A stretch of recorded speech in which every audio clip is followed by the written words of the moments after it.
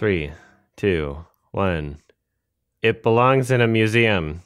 Did I do that one last Indiana Jones episode? I don't know. I didn't re-listen to it before this one, but fuck it. We're doing Indy again for a little bit. So I'm Adam from Sardonicast. This is Your Movie Sucks. Hello.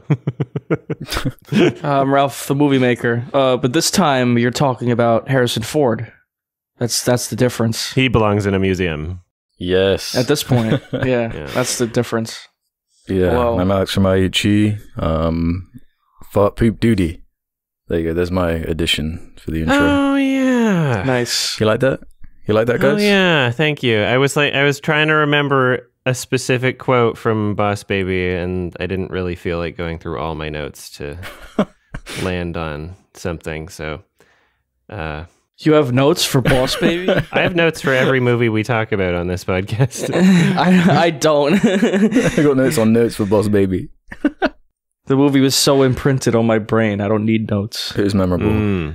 Yeah. So we all watched, before we get to the epic bossiest boss of all babies, The epic double feature the most epic featured of baby features. of Boss Baby. We saw the inverse. We saw a very old man in Indiana Jones 5, the Dial of Destiny. That's true. I didn't think about the that's a funny, like, I don't know, theme. Yeah, we're Benjamin Buttoning here. We're doing old first. Right. We did a movie about babies, and then we did a movie about an old man. A geriatric. Geriatric patient. Yeah. And to be perfectly honest, the only reason I watched this is for both of you, because you said you'd watched it. Oh, that's nice. There's a potential, like, hey, we could watch this the next episode. I was never going to fucking watch this shit. I was never going to watch it. And I watched it in theaters for you guys, so you're welcome. So you enjoyed it then? No. No. Yeah, this is a weird one. How old is Harrison Ford now? Well, I'm just looking. He was born in 1942. He's 80. Good Lord. Yeah. That's crazy. Quite a weird movie, this. Directed by James Mangold, like, first and foremost. Not a bad director. I actually like his movies quite a lot. I love Logan. Logan's great. Yeah, Logan's awesome. Ford v Ferrari's good. Yeah, he's done some goodies. 310 to Yuma. 310 to Yuma is great. But yeah, it's a weird movie. I forgot that was Mangold. 310 to Yuma? Huh. Yeah, pretty sure. Yeah, Girl Interrupted as well. He's got he's got a broad catalogue, but none of them are really that poppy or pulpy. I mean, quite like Indiana Jones is. That's true. He's got some good movies under his belt, but he's not a director that I could point out and be like, this is one of his films without hearing that he directed it beforehand. Like, he doesn't have a distinct style is the problem. I can't watch one of his movies and be like, yeah, this is really Mangold. Like, I could watch a fucking, like, you know, like Tony Scott or like Michael Mann or like Quentin Tarantino or like Michael Goy. It doesn't even have to be like a fucking big name, you know, Neil Breen. Neil Breen. Yeah, There's right. certain directors where you know it's from them. Right. Yeah. This is not one. Something the Red Letter Media review pointed out is like he's not like a really like a comedy director, like a comedic tone director, because like Logan's very dour and yeah, I guess he doesn't have much experience in that. Yeah, you need like a little bit more like lightheartedness, and that's like something Spielberg balanced like really well, like the humor and the action and the tension and the horror, even like in Temple of Doom. You know, it's a pretty dark movie, and this is like you know, there's like jokes thrown in there, but they don't really feel organic. I didn't really like the Fleabag girl in it, like not that, because I was like defending her last episode. You know, there's a lot of like sexist stuff thrown at her, but who was that again? His like goddaughter in the film. Yeah, she was a little too quippy to where it was like it was hard to take anything going on seriously. Like, you know. Oh yeah. Yeah. Like I was thinking of like, you know, Raiders of the Lost Ark when he's fighting like the big guy in front of like the propeller plane. Like there's no quips really, you know, because he's too busy getting his ass kicked to like, you know, make a quip. Like you take the action seriously. Here it's just like a lot of dumb jokes like getting thrown around, and none of it's really funny. Like that was a big takeaway for me for the movie, was it wasn't really funny. It wasn't really that funny. No. Because it's some pretty big shoes to fill, isn't it? Like, Yeah. 4 Spielberg movies, and they couldn't even do it with the 4th one, you know, the Crystal Skull or whatever. They kind of fumbled then. It was almost the character was out of time then. And what was that, 2008 or whenever it was? Like, Yeah. he kind of belongs in the 80s. That's where this character kind of lives and should die. Because it just feels bizarre, especially because this last week I saw like Mission Impossible, you know, and it's like just a completely different caliber, and it feels like a modernized like action franchise, and it can't really keep up. But it's just this strange thing with like an 80-year-old man like leading a poppy action serial. Like, it just doesn't make sense. And the movie doesn't lean into it enough either. You probably could have done something a little bit more clever with that maybe, and leaned into the oldness more, or made some kind of deeper commentary. But it's also just trying to be like a silly, pulpy Indiana Jones movie, and it can't really decide where it wants to sit with that. Because man, I don't know about you guys, but this film was boring as fuck. God damn it! Like, that middle section was sagging so much. It's 2.5 hours long. Why? Yeah, way too long. Absolutely. Yeah. Like, my whole crowd was like either old people. Yes. Lots of old people who were like checking their medicine, like, oh, is it time to take my medicine? Like, they kept taking out their phones and like checking their watches or whatever. Or there were like young people who were just like completely bored, like they just kept talking and taking out their phones. I had to shush people a couple times. Yeah, just playing Fortnite or whatever. That's what my audience was doing. Like, they just kept leaving. Yeah, right. Yeah, well, because they were dragged there by their like parents or grandparents. Because they're like looking after them. Yeah, it's not even for them. They're watching this old man, right? And you know, I love Harrison Ford. He's great on like the Conan O'Brien podcast recently. Like, he's hilarious. But you know, that being said, like, he's an 80-year-old man. Like, in this action movie, it's like, you know, like, what are we really doing here? Like, can't you find like someone else to be Indiana Jones? But I guess at the same time, you can't do that because Indiana Jones is so tied to Harrison Ford. You can't really like make a movie without him. And that's like where they're kind of stuck. Because they already tried that with Crystal Skull and Mutt. That was clearly what they were trying to do, but like no one liked it. They were going to pass the torch. And then, spoiler alert, they really overcorrected with that one. They're like, actually, he's dead now. He died between the last movie and now. It's like, it's kind of weird and dark. Like, that's kind of bizarre thing to just say and not even like film any of it also. Not even say his name. Like, they like, his son, my son died or whatever. Oh yeah, leave it open in case it's like, oh, he had a second son, just in case they want to bring him back. Maybe. Yeah, that was odd, right? I wonder if they would have kept Shia if he hadn't been like, I don't know, he's got like some problematic accusations or something. I don't know. Yeah, something like that. Just not like his inclusion as a character. I don't know. I think people just didn't like Crystal Skull, so it's weird even making this to begin with, in my opinion. Like, for all the things we've already said, and that just bloated runtime. Like, I don't know how you guys felt about that first. It's like it felt like 40 minutes. That like opening action scene. It just goes on and on and on with the de-aged Harrison. Yeah, with the de-aged Harrison. That was a huge part of the movie. A huge part of the movie for no reason. Yeah, what do you think of the CGI on that? I couldn't get into it because of that factor. It's so distracting to me. I mean, there's a few factors. Well, yeah.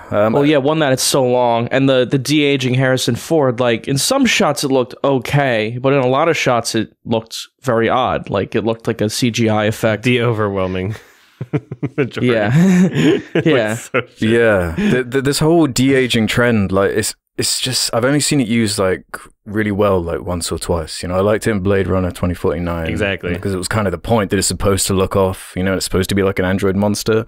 But here you're supposed to like believe it, and that's like a quick scene. They didn't change his voice. Yeah. Oh yeah. Yeah, that too sounds like old. And it also looks better. It also looks better in Blade Runner 2040, even if they were trying to pass it off as like not like an android. It still looks way better. Yeah, like it's under it's under the specific conditions and angles, and like Villeneuve is just like much more of a competent director, especially when it comes to like digital effects.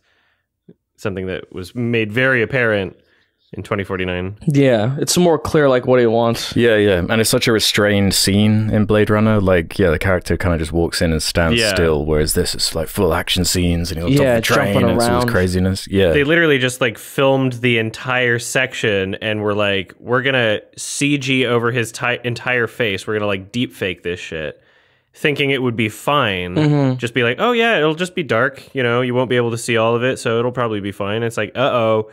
It still looks like shit, and not only does it look like shit, his voice sounds really old, and so it's really off-putting. Like that's not young Indy's voice. He still sounds like an old man. There's like a shot he's jumping from like train car to train car, and it looks like a cartoon. Like just the animation on it, it looks so bad. It is, and that's we're talking about the de-aging. That's mostly like Lucasfilm.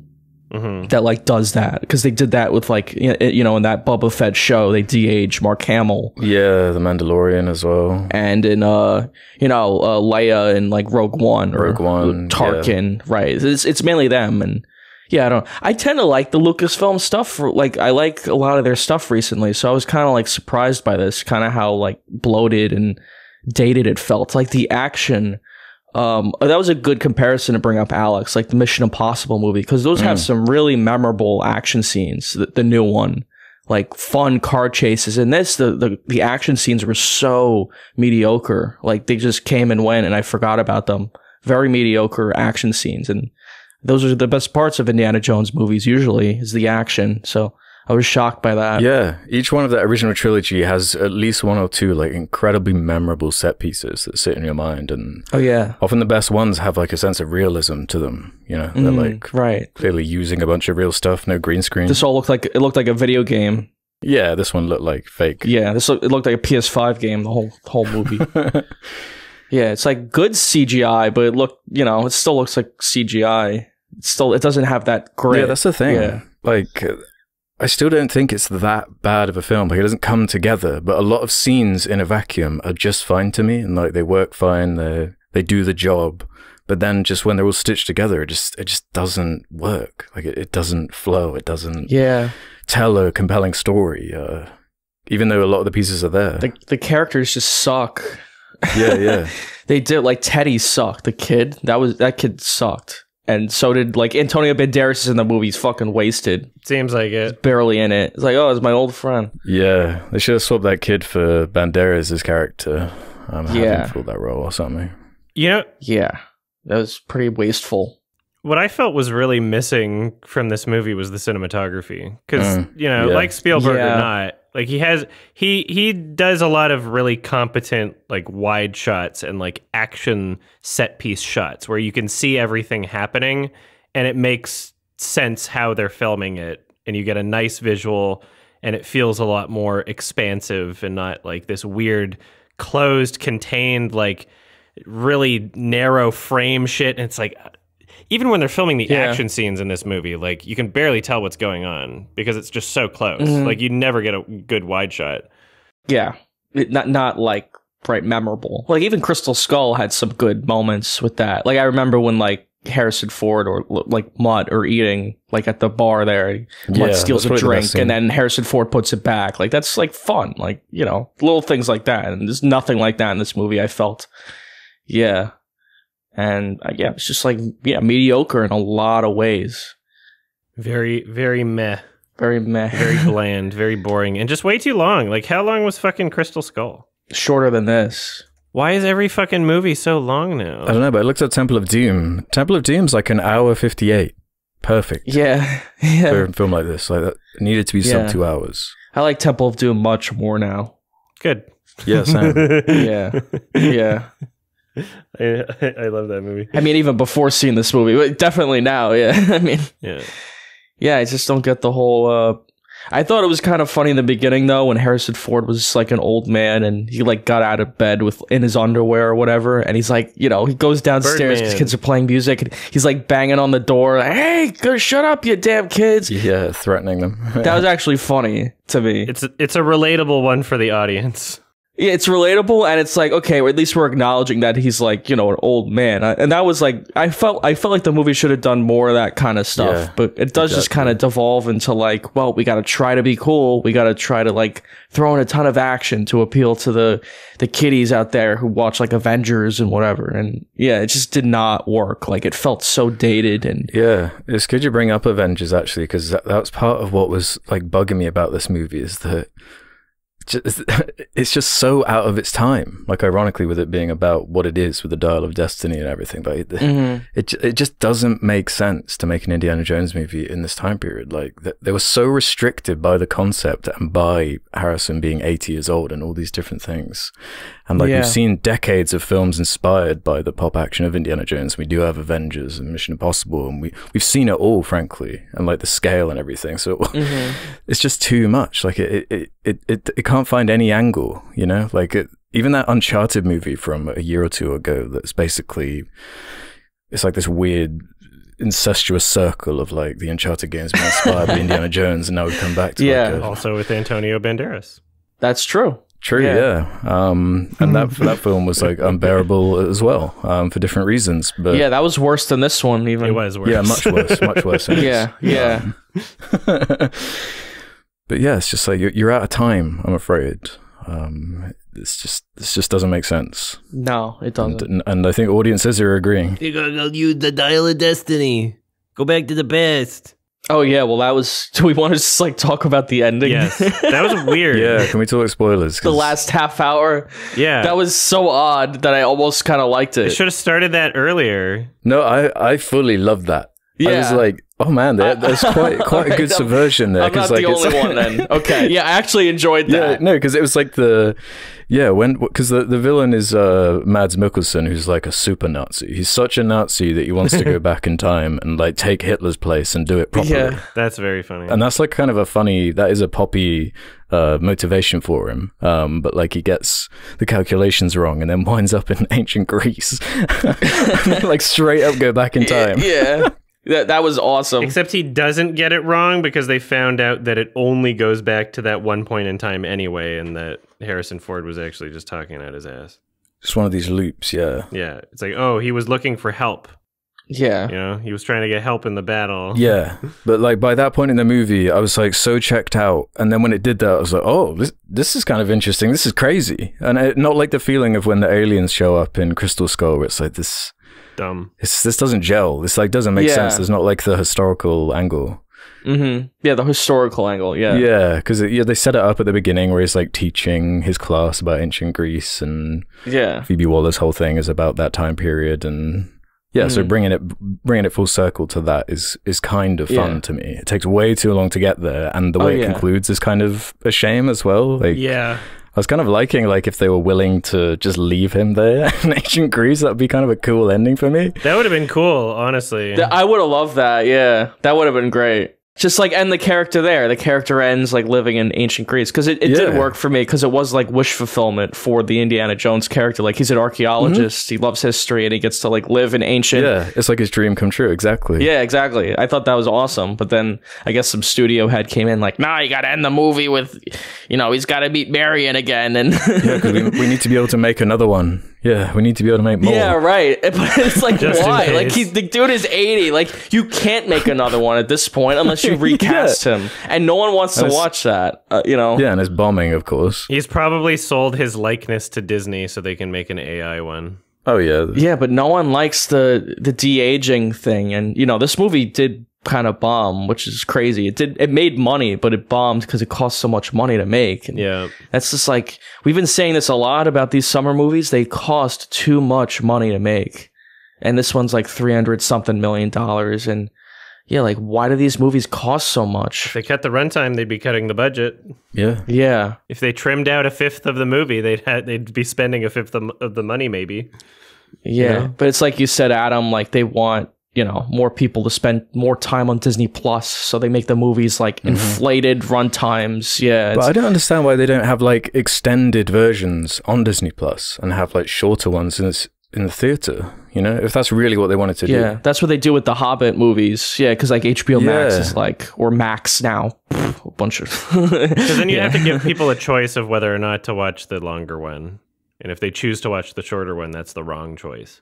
Yeah, for them. It's too much content. It's too much. Yeah, the movie was so long. So they go back in time, and I like that in concept.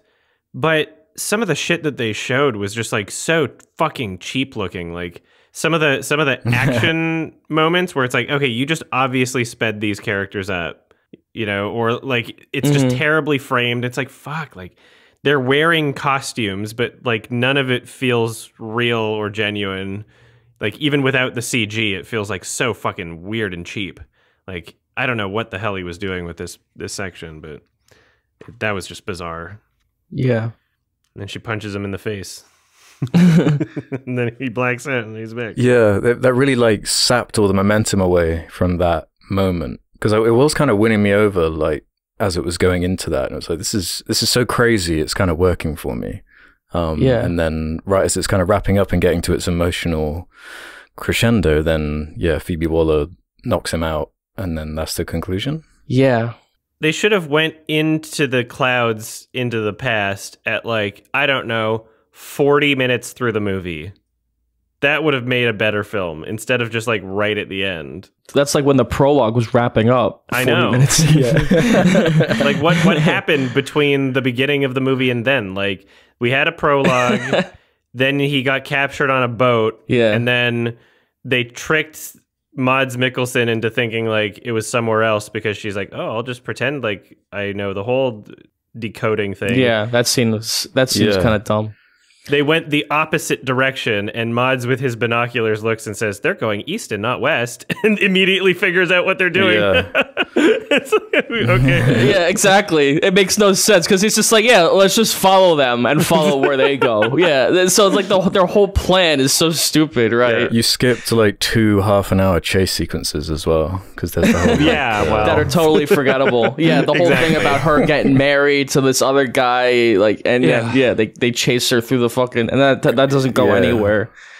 It's almost like they're setting her up to be Indiana Jones. But yeah, the chase sequences in this film, I was getting flashbacks to my experience watching the Jurassic World Dominion, where like the chase sequences in this film, I was kind of just like struggling to stay awake. I'm like, this is a sleepy movie. It even looks the same. Yeah, that like chase scene and what it looks like exactly the same as like that Velociraptor chase or whatever in Jurassic World Dominion. I did the exact same thing in this film as I did with that other movie. I went and I grabbed a beer from concession in the middle of the movie. There are 2 movies I've done that with, maybe in the past decade, and it was Jurassic World Dominion and this one. I was just like, I'm not really missing anything. Oh yeah, let me just mention this while I remember it. So there was like this couple, they walked in when there was like 20 minutes of the movie left. I have no idea like why. But they like walked in with popcorn and concessions and everything and they sat down. They were early for the next one. But they must have thought they walked into the wrong movie because they see like, you know, like Roman times or whatever, like, you know, that ancient fucking battle. They must have been like, what? I thought this was an Indiana Jones movie. What the fuck is this? What the hell is going on? Yeah. I don't know. So silly. I did enjoy that last part. That was kind of, you know, so dumb that it was fun. But then, they just kind of like, they negate that by the end of the movie and it just becomes the same crap. Yeah, you kind of soured me on this. Yeah, because I think I liked it more watching it than like now. But yeah, there's not much I remember about it. Not much action that's like stands out or character moments. No, like those other movies have great like, you know, even just like dialogue scenes, character moments with great shots. Even Crystal Skull has those. Yeah. So, yeah, I've really soured on this movie. Yeah, there were 1 or 2 character moments I didn't mind. Like, you mentioned the whole Mutt death thing. Things are in spoilers, I guess. I didn't mind that scene where Phoebe Waller's asking, like, what would you do if you could turn back time? I'd have it so Mutt didn't die in the war or whatever. You know, that was okay. But again, it's just too much of it. Way too much. You could come at this with a pair of scissors and trim an hour probably out of this, and it'd be just kind of fun and okay. Because I thought parts of the chase scene in Morocco were kind of fun. But by that point, you're so exhausted already, and it's like the goals really aren't changing enough. Like they're just, you know. Why the fuck was the opening scene that long? I don't know. Why? Like, well, for what purpose? It wasn't fun. Like, wasn't exciting. No, yeah, it's like fun for 10 minutes, but then it just keeps going and going because it's like, yeah, it's establishing the MacGuffin, it's establishing Indy's relationship with the British guy who's Phoebe Waller's dad. But that's kind of all it really needs to do. And Mads as well, who gets like hit by that. Yeah, that on the top of the train, and yeah, he gets hit in the face, and then like they never bring that up. I thought he would have like, you know, be missing an eye or some huge scar or something. But yeah, they never really like like a cool scar or something. Yeah, that would have been cool. But yeah, they don't really. Yeah, like there's just like so many scenes. Yeah, that I would cut out. Like there's this scene where like Mads Mikkelsen has food delivered to him in his room. It's like, you know, it's like a African American man, so he's like racist to him or something. It's like, okay, did you really need that scene? That's right, yeah, because he helped the Americans get to the moon, right? That's like why they're helping him. They're using his science, his Nazi science. Yeah, that's odd. And then like the CIA agent that just like gets killed like halfway through the movie. It's like, all right, well, like there's like so much shit in the movie that like I like just remembered just now. Or like even the whole opening, there's like it starts with like Indiana Jones. He's like he's getting hung, but then there's a bomb that comes through the ceiling, and I don't know. It like goes on for so fucking long. You can't even remember like certain scenes. They just like gloss over in my brain. Yeah, it makes you feel 80 years old by the time it's over. This movie didn't really need to be made. It didn't really need to be a movie. Yeah, that's why I couldn't escape. Yeah. No. It could have been like, it's honestly long enough to be a mini-series. Yeah. Like, I don't know. Yeah. That might have been better. There were kind of less member berries than I was expecting as well on that front. Yeah, that is true. Yeah, they had like 3. Yeah. Eels are like snakes. This belongs in a museum. Yeah, this belongs in a museum. He says it like twice. I have the same hat. It was really simple. Yeah. Yeah. So do either of you have a definitive answer to whether or not this is better than Crystal Skull for your own perspective? I don't think so. At first, I was thinking it was. It's pretty even. Yeah. It was like about the same. Maybe I think I like Crystal Skull more. At least it's the people who like made it like messing it up. You know, there's like a different patina over it when it's like this gross like modern day Disney and like all these people trying to mimic this thing from the past. You know, there's like a whole different thing. It's bad in like a different way.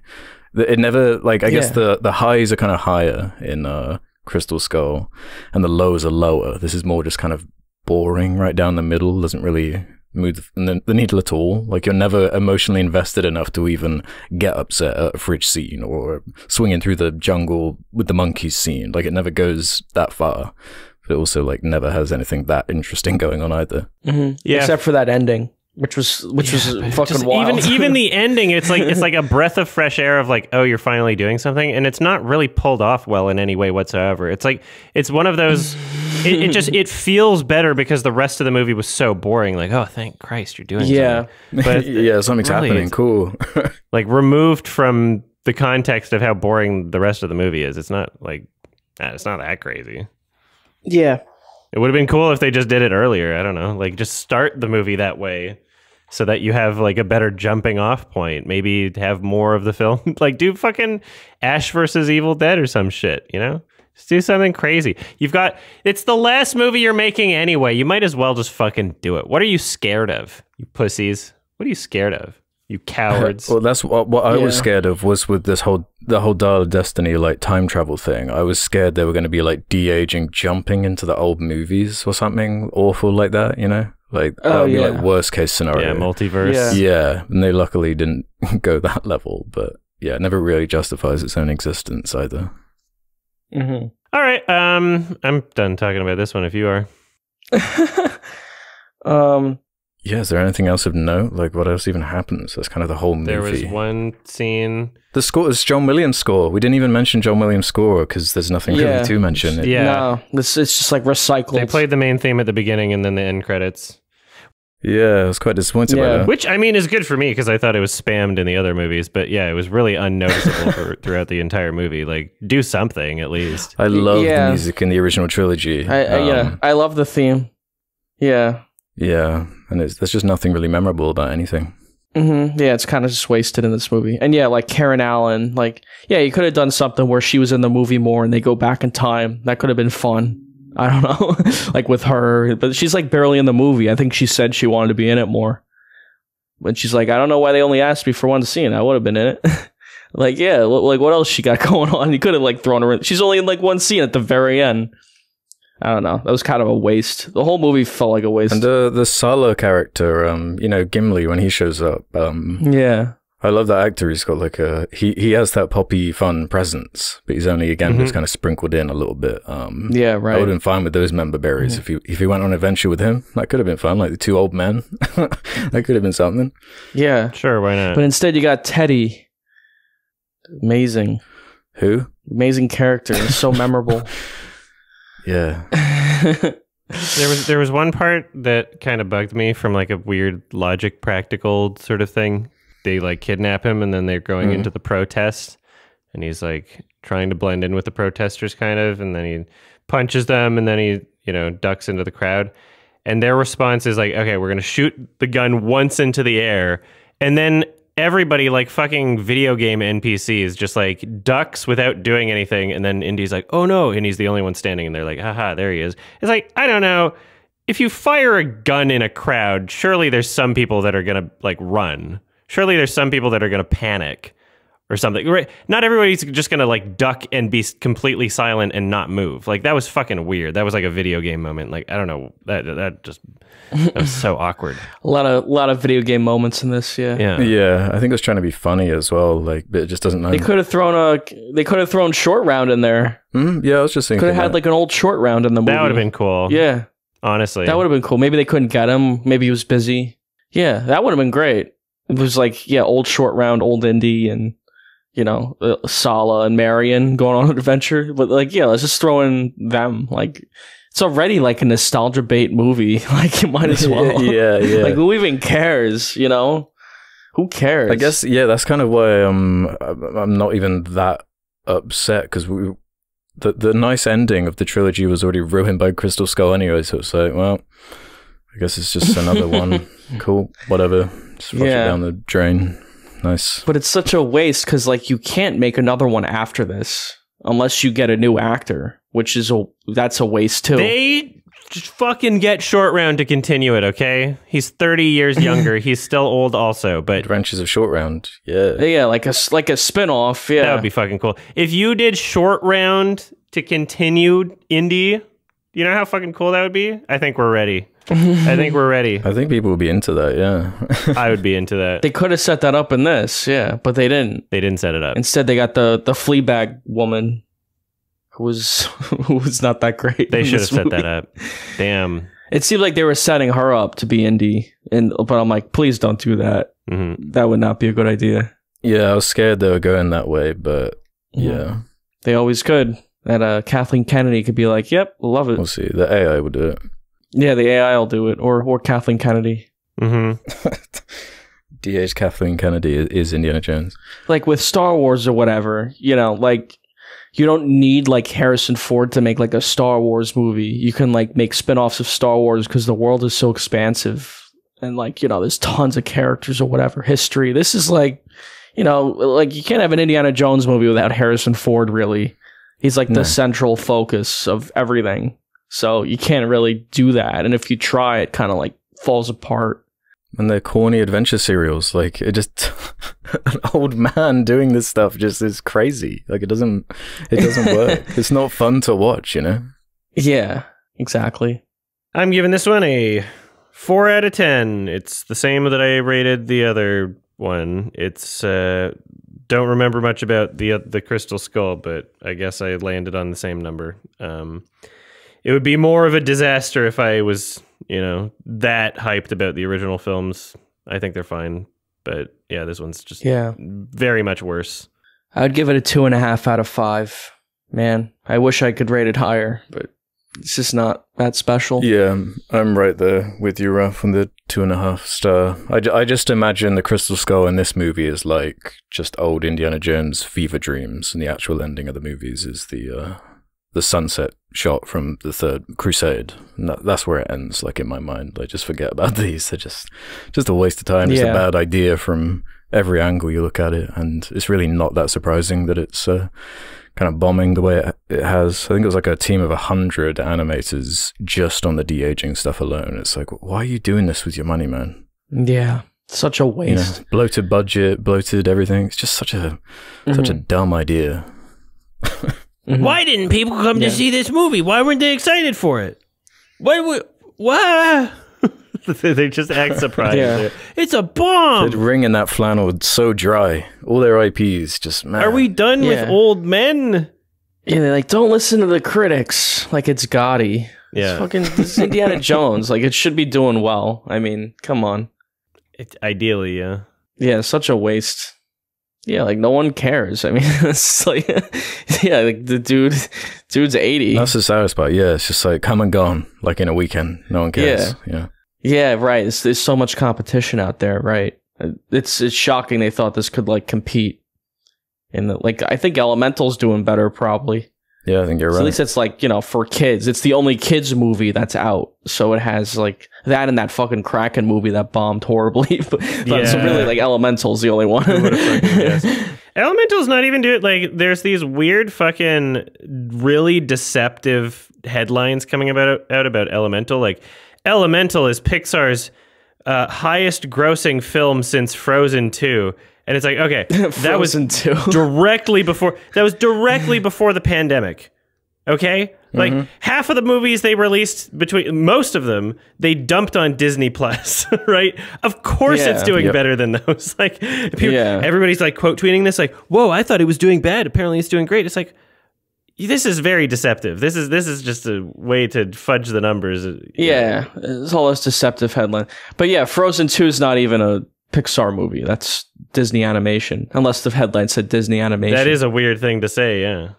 Yeah, unless it just said Disney movie. It's like the highest grossing Disney animated movie, maybe. I think they said Pixar, but that is a weird way to phrase it because that's not even a Pixar movie. You're right. Well, that's not even deceptive. That's just wrong. Yeah, that's just incorrect. That's just factually incorrect. That's very funny. Frozen 2 isn't Pixar. Yeah. Let's just say you can see the 300 million on the screen a lot more with like the latest Mission Impossible, which is like a similar length and similar budget. And yeah, it definitely pays off more in that than the 80-year-old man running around. For me, it's just hard to see, 300 million on any movie at this stage. That's just like a crazy amount of money. It's eye-watering, yeah.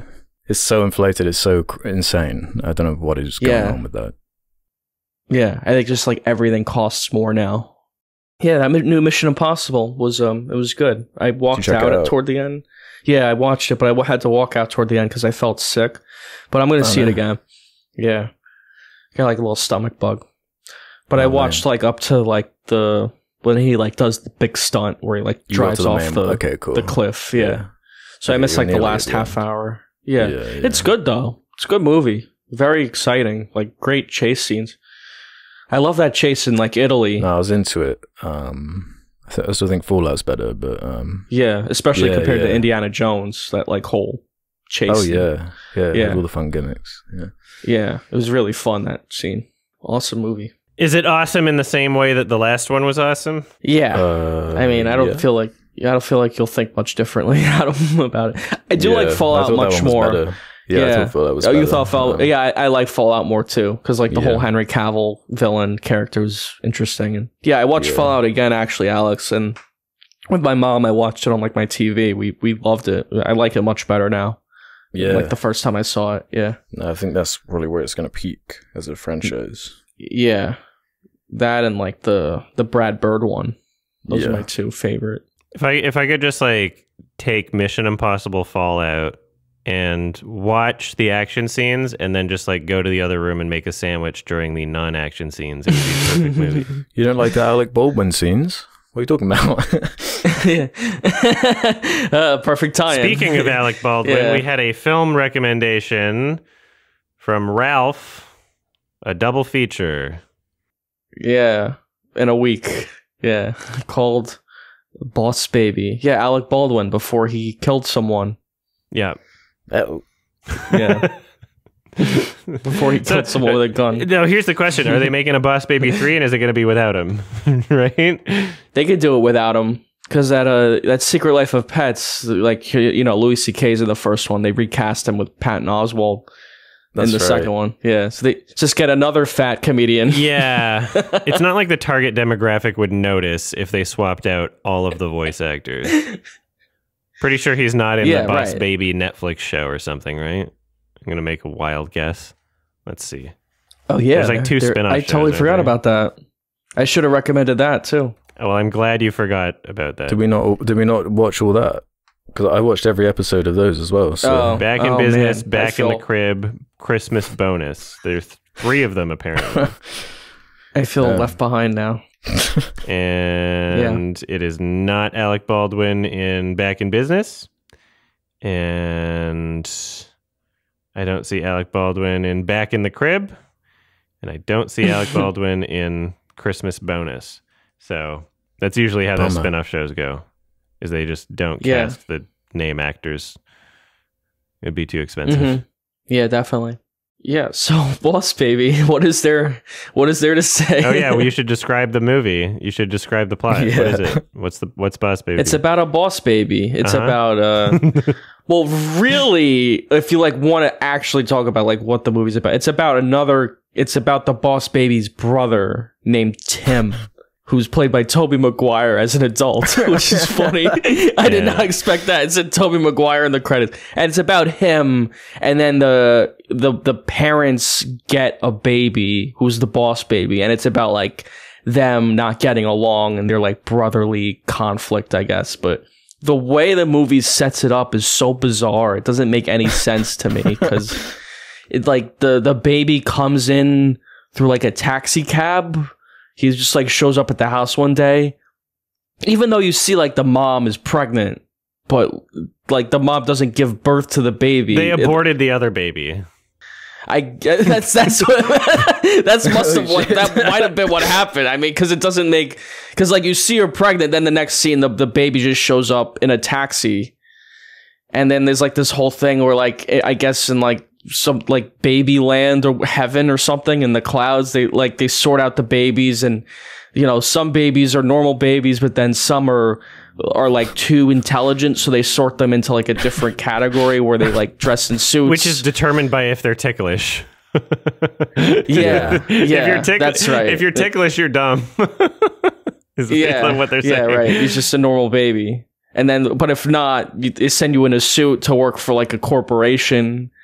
And it's obviously convoluted to where it's supposed to be funny, and it could almost work. But that's just kind of the whole movie. It almost works, but it's just not very funny, which is the problem. It's just it doesn't make sense, and it's absurd humor, but it's not funny absurd humor. It just makes me more confused by the whole premise of the movie. Well, it's so lowbrow, you probably could write some funny jokes, and that one where they're going through the sorting process, I guess the joke they're trying to make is if you're humorless, then you go into management, that's kind of the joke they're making with the boss baby thing. But Adam said already about the target demographic, but who actually is the target demographic for this movie? It seems it's only the parents of little kids. Yeah, it's not a kid's most movie. Of the jokes are they make HR jokes, where's HR when you need them, and it's what kid's gonna get any of this? That's clearly for the parents. But then I don't know, I got a bunch of younger cousins, they're older now, but man, they hated baby imagery. They How to Train Your Dragon and cool stuff, things something they can look up to. It's not for kids. No. It's literally for moms, and then they drag their kids to the movie to justify, to enable them going. They just use their children as an excuse to watch a movie about a baby, and they're like, oh, this is for my kid. No, as soon as you're old enough to even understand what a movie is, you don't relate to babies anymore. You don't like it when someone calls you a baby, right? Like that fucking Nathan Fielder sketch is like, oh, you don't want to be a baby. You better have this toy. You better have the Doinkit. Yeah. Like, I don't want to be a baby. Like that's the number one concern of children ages 2 through fucking 13 is not being called a baby, right? Yeah. They don't want to watch a baby movie. They want to be an adult. It's like one of those saccharine, like, Facebook mom, like, minion posts as a movie, you know? It's like so corny, and it's just loads of, like, baby butts and, like, nappies. Yeah, and, lots of baby like, butts. Yeah. Just the stuff, like, moms would love. That's it. Yeah, yeah. And the second one has, like, Shawshank Redemption references. It's like, don't get me started on the references, man. Yeah, that's my least favorite part of this What child movie. has seen Shawshank? Let's keep the second one in our pants until we get to it. All right, this is a discussion about the first film. Yeah, keep that in your diapers. Yeah, keep it in your diapers. Yeah, the references are just like, what kid is supposed to get this humor? Because no kid has seen these movies. Like, you know, at least like the Toy Story movies, they reference like Star Wars or whatever. Like a kid might have seen Star Wars, or at least it's made for that demographic. It's like, who the fuck? It's made for adults, really, at the end of the day, which is not only moms good and grandmas. Yeah, it's and the humor is just like so lazy. Yeah, grandmas would love this. Yeah, it was hard for me to even get into the premise of it because it makes no sense. The reference stuff, man, like, I've got to say, it has maybe the most annoying side character, like, in any film ever. That alarm clock Gandalf thing. Oh my god, annoying, like, unfunny. Oh, yeah. He just keeps saying Lord of the Rings references. That's it. That's the whole thing. Oh my god. Hey, get it? I'm Gandalf. What were they doing with that? That was atrocious. Yeah. Fucking 8 times, like, until the end of the fucking movie. That's the only joke. That's it. That was atrocious. There's no other point. Is it a joke even? Like, it's not a substantive. It's a reference. It's literally just a reference for mom. Maybe for that one's for dad. That might have been the worst part. Oh no, the dad one was the Elvis references. That was for dad. That was for grandpa. Oh, Elvis segment. That was for grandpa and grandma. That was for Baz Luhrmann. Yeah, that part. Yeah, there was actually an Indiana Jones reference as well in the movie. I forget. Remember that? They're like in that. They've got to do the thing Indy does in the Crusade with this bag of sand. Part, but it's like yeah, right. But like the kid's not gonna get that. Yeah, no. there's a lot of just ancient shit. They had a reference to Mr. Magoo. You know, that's an old person thing. They had a reference to Julia Child. Yeah, they had a reference to the Mousetrap board game for millennials who are having children right now. Oh, the $6 Million Man. They had that sound effect in there. Yeah. Yep. Mm-hmm. Lots of references, no substance, bad jokes, and just I don't see a single thing in this film that kids would like. You know, like I don't see a single thing in here that it's like, oh yeah, kids would love this, other than it's just like brain rot and it distracts them for a bit. Yeah, that's why I think they'd like it. I think because kids are pretty dumb, so you could just like put on whatever for them. Like that, it's that kind of movie. It's manic. They're absolutely manic, these movies. Like, I don't think any shot lasts longer than like 1 second. You know, there's always just something crazy going on. They're doing crazy, exaggerated faces all the time. There's always motion. There's always crazy colors. And I guess that's what is for the kid audience, just to be like bamboozled by what they're seeing. It has the exact opposite effect on me. The entire movie just bounces off my fucking brain. It's like the reverse Synecdoche, New York for me. Like, I don't absorb any of it. But there's like this forced sentimentality with like the brother, hate it, and their like relationship. Oh, they actually get to love each other by the end of the movie. Oh yeah, and it gets really dramatic between the second and third act where they hate each other for 10 seconds. That's on the checklist, so you have to do that. It's like the second it hits the hour mark, they've got to fall out for a little minute. Yeah, they miss the plane. They're like, I don't like you right now. And then it immediately resolves itself. Yeah. Yeah, the pacing is bad for it. Because, like, the whole movie basically wraps up and then it goes on for another 15 minutes or so with, like, the little epilogue there where the baby goes back to his corporation and realizes he loves his brother and he goes back. But it's like, it's so long. I was watching with my brother. We're like, why is this going on so long? Yeah. Like the movie's over. Like they defeated the villain. It's like, what is this? Yeah. Well, like the boss baby's motivation is that he wants a corner office with its own nice bathroom. Yeah, golden toilet. Kids are gonna love that. They're gonna really relate and understand that. Yeah, like it's infuriating. It's legitimately infuriating that I needed help understanding the fucking plot to this. I was like, why is any of this happening? Like, it just bounces off my fucking brain. Oh yeah, it doesn't make any sense. Yeah, it's so not important. But I think the point is that it's so absurd that it's like, you're stupid for trying to find logic in it, because it's like all absurd humor, but it's not very funny. Like, it doesn't go absurd humor. enough. Exactly. It doesn't go absurd enough to be like interesting. It's just dumb. Yeah, it does be kind. It's just dumb, and not in a way that people use the excuse like, oh, it's dumb because so kids connect to it. It's not even dumb in a way that kids would connect to it. Like, no one's connecting to it. No, it's just the plot is just there. It's only explained out of obligation. It's not there for any artistic reason for any person in the audience. Like, it's literally just, we got to pretend there's a motivation here somewhere. Yeah, because it can be done. Like, if you think about something like Monsters, Inc., right? That's pretty absurdist. But they like set up rules, like they turn laughing or fear into a currency, and they have like all this fun action, and there's stakes. They present it in a way that like kids and adults can, has stakes. Yeah, exactly. And it has Steve Buscemi as a villain too. The villain is just awful in this film. God, it again? He's so uninteresting. He used to be a boss baby, but he's lactose intolerant, so he couldn't drink the milk that de-ages you. So he's got a chip on his shoulder about that. So he invents a type of puppy that can't age because there's a limited amount of love in the world, and in the pie chart of love, he wants pets to overtake babies, so no one has babies anymore.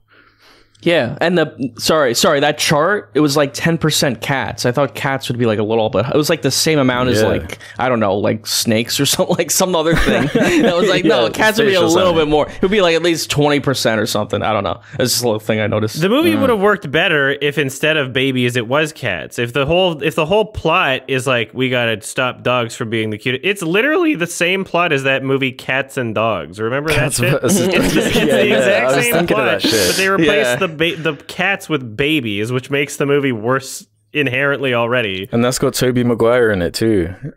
Oh yeah, you're right. Yeah, there's a lot of similarities here. Yeah, it's all just linked. It's all just the one thing. But like, this is all bad, right, in and of itself. But man, the budget on this, 125 million for this. Yeah. Crazy. Is that more than Spider-Verse? What is it? Yeah, it is. Yeah. In 2017 as well. So like that much now must be like 200 million or something. But it made $500 million. Sad. So it was, that's like no one connected to this. So clearly someone but it's like, where did that money go? Like I don't know. Like a couple of like creative scenes, I guess. From the name actors like, is where it went. The 7-year-old boy, he keeps having these, like, he's supposed to have an active imagination, so they kind of change up the art style now and again, make things a bit more extreme, but again, they don't lean into it enough. It's just like little vignettes here and there. The majority of it, like these chase scenes, like the one in the garden or the one through town, like I was really looking at the backgrounds. They're the most like boring, flat, like they've got no detail. They're totally out of focus. Yeah, it's like those Despicable Me movies. Like, they really reused felt like assets. Yeah. Definitely. Oh, yeah, and then every imagination scene was like an excuse to have really low polygon, simple texture. Simple colors. Yeah. Wow. Like every imagination scene, they're like, we're not going to draw in background characters. Every person in this crowd is going to be a stick figure. It's like, okay, because it's imagination. I see. Yeah, like, exactly. Good excuse.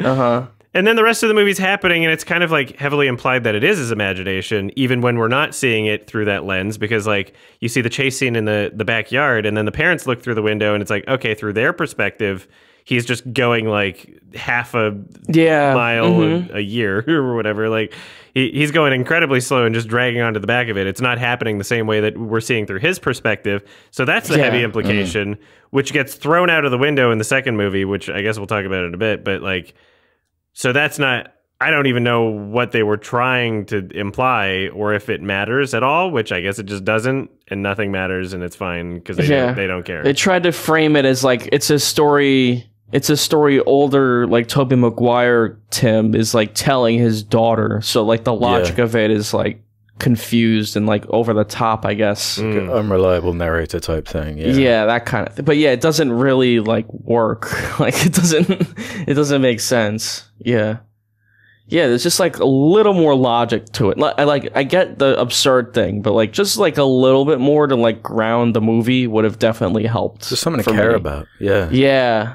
for sure. Because it's all just like nonsense. Characters suck. Really. Characters suck. There's no real stakes. Like, who gives a shit if puppies are cuter?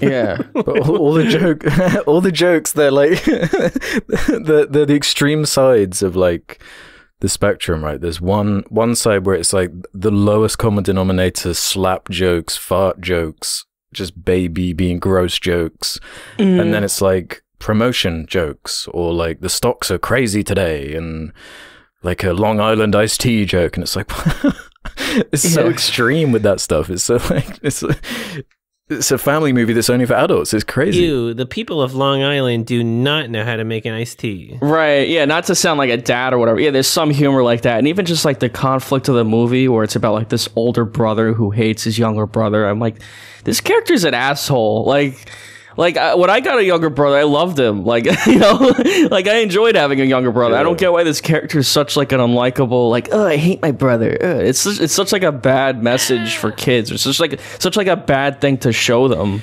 Yeah, because I agree, because like kids will imitate what they see in media. So when you're presenting a scenario like that, some kids will just do it because they think that they have to. I think that people are wildly irresponsible with child-centered media and what is shown to children. I think that people are just have no fucking idea what they're actually doing. And it's mostly just adults making things for themselves and using kids as an excuse. Yeah, that's how kids get like weird fetishes like that. Yeah. Fart fetishes. Yeah, they all weird shit. Yeah, exactly. Yeah, people have no idea what's going on. People have no fucking clue.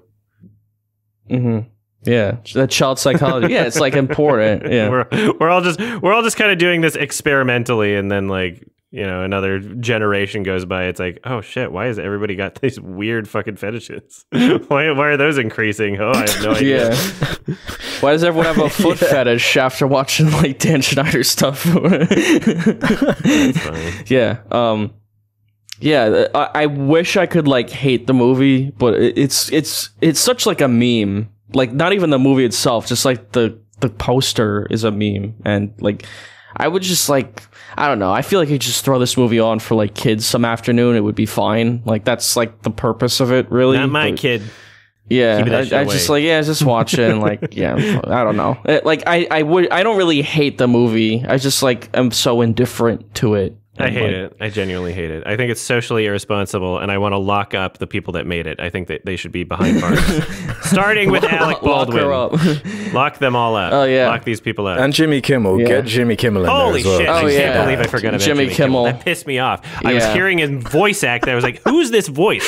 It's very annoying and very... Come on, son. Yeah. Who is this? Yeah. Holy shit. Yeah, super lame. Cast all the worst people in a movie except Toby. Toby's free. He can stay out of prison in my dictatorship. But Steve Buscemi, he's got some goodies. Yeah, but he didn't try, so he deserves to be in jail for that performance. This is a smaller sentence. Well, we haven't mentioned the director here, Tom McGrath. You know, he's responsible for co-directing all the Madagascar movies. Megamind he did. Yeah, he did Megamind. Those are the big ones. This is some of his worst stuff, though. This and the second one. Yeah, this is definitely his worst stuff. Obsessed with these slap jokes, though, that the Madagascar movies have loads of that kind of humor as well. Everyone's just slapping each other all the time. That's the one joke they got. Yeah. That's odd. If it ain't broke. Bad impression. Bad impressions for kids. Yeah, that's the thing. Like, it's nearly on that level to me where it's so bad and like such an insanely terrible idea that it's almost there, but it's just so boring, man. It's and ugly to look at. And like irritating. It feels like those like ADD TikToks like strung together, like even though it was made in 2017. It's like, yeah, that's why I think kids would like it, 'Cause it's like, it doesn't make any sense. They're just like, it's for kids. Who gives a shit? Well, its main joke is that it's the deep, gruff voice of Alec Baldwin on a baby, and isn't that so hilarious? That's like the whole thing. He's known for playing adults. that's why it's funny. It's an adult voice on a baby. He wants to do business. Yeah, man. He wears a suit. That's funny. Yeah, that's like the whole... But it was like a meme, though. Crazy. It's so unrelatable for like a little kid. The most unrelatable. Like there's the bring the kid to work day bit, and it's because the boss baby's parents work in advertising. Again, like other concepts, like do you think little 7-year-olds know what like Mad Men is and the advertising space? Like it's just bizarre. Do you remember near the beginning of the movie, there's like that part where all the other babies show up and he's like going down the stairs, and then the one baby has like scary green glowing eyes and is like a dead baby zombie for like 5 seconds, and then he snaps out of it. It was like white eyes and like a dead face or whatever. Like, why who's that for? Briefly. Yeah, like that happened for a little bit, but it was like a genuinely like, okay, that's just gonna scare children. Who's that for? Oh yeah, no, I know what you're talking like, about. Whoa, haha, it was like, scary for a second. Like what think about what you're doing. Think about what this movie is going to do to people when they watch it. Like, why would you want to just needlessly traumatize a kid like that, even if it's just for like 5 seconds? Like, why would you want to do that? Yeah. Oh, and whenever that phone showed up, the one from Skinamarink, I just kept thinking of Skinamarink. Yeah. I was like, oh. Yeah, forever changed. Yeah, that's all I had to add to that. Yeah. This is DreamWorks at its worst, you know, like Monsters vs. Aliens kind of tier, where it's like it has nothing to it. It's just like a string of references and a bunch of like the lowest common denominator jokes. They got a Mad Max Fury Road reference in there as well. It's just like cool, nice. You referenced that one, cool. Glad you did that. That really adds to this experience. Yep, kids have seen that movie. Rated R movie. Yep. Yeah, and it's like a baby like making an espresso martini, like in its first. It's like crazy, but not in like awesome ways. It's just too much. It's too much. Just chill. Yeah, you can still have something that's like stimulating and kind of like ADHD and fun, like the Lego movie. The Lego movie is fucking awesome. It's great. You know, you don't need something to have like a lot of, you know, fake sentimentality and like, you know, you don't need something to have like all these strict rules for the universe. You can kind of just be like, oh, you know, like what if things functioned like it was, you know, someone playing with Legos or whatever. That's fine, right? That's all you need, right? Like the Boss Baby, like I hate how they explain things and how it doesn't matter, and so it's like, okay, why did you even explain it? And then nothing matters anyway, and the consequences don't matter, and the characters don't matter, and ultimately nothing matters, and the movie's boring and it's bad, and it's just a lot of baby butts, like for the moms, and that's it. It's crazy amount of baby butts. Well, why? Yeah, it's not funny. Like if you took those exact images and some like Twitter artist made that exact same thing, they'd be like fucking canceled. Like they'd be like, why are you drawing that? Like why are you fucking posting that shit? Like people don't want to see that. Yeah. Why? What is that? What's in your imagination? What are you doing? Like, but it's funny. It's funny for the moms. I guess so. Grandma loves it. Yeah. Fuck. Yeah. It's a baby butt. Man. Well, I'm sure you guys love the Hans Zimmer score, though, right? He definitely. Oh, it was made Hans this, Zimmer. right? Wow.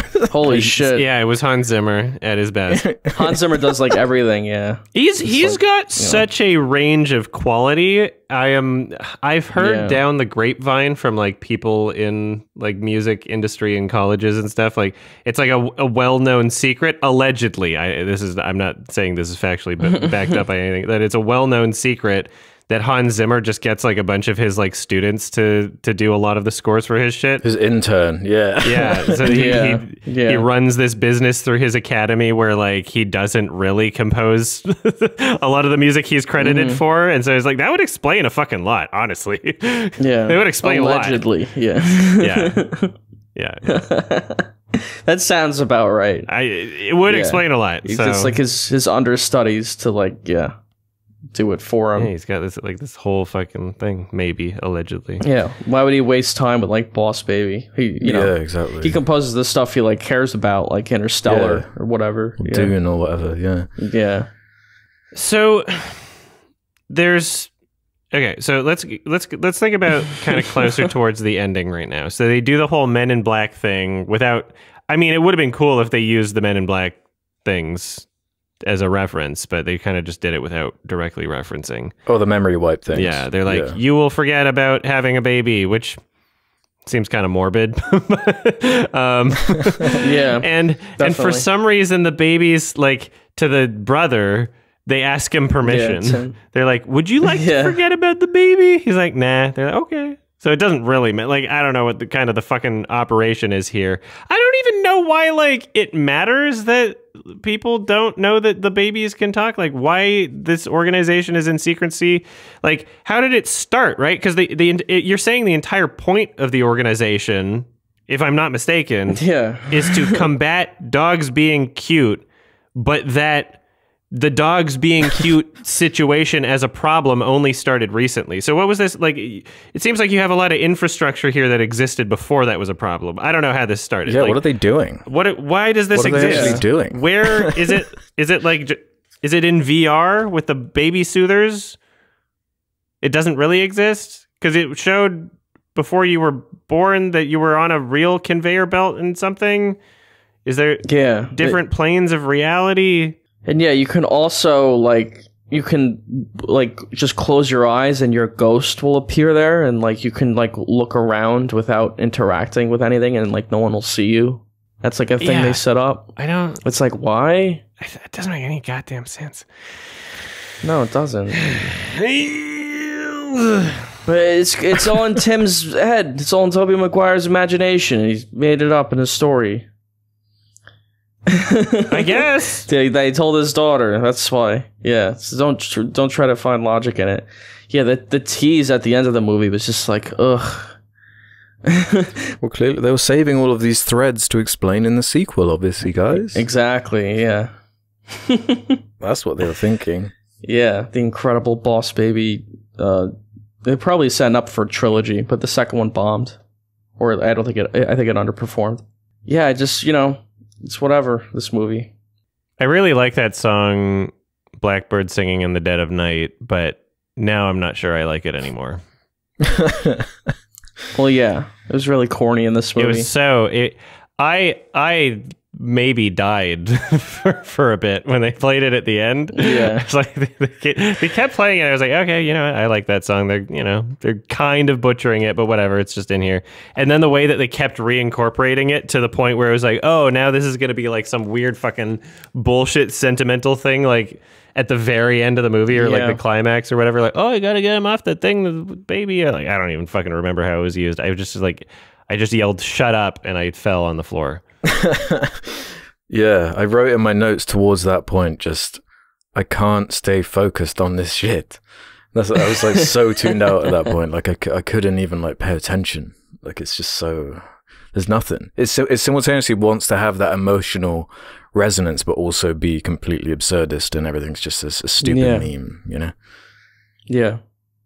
It's such like a cut and paste like structure too. Like everything about it's like, writers should be paid more, except for the writer who wrote this movie, except for whoever wrote this movie, because it was like such a lazy hack job. Yeah, this must have been one of those afternoon jobbies, Like they wrote one draft of this in an afternoon, and we're like, cool, right? Who cares, Like whatever. Exactly. We got the concept, like the Boss Baby. That's all you need. Just make it up as you go. Just throwing a bunch of dumb jokes. Just let the animators improv and just do wacky poses.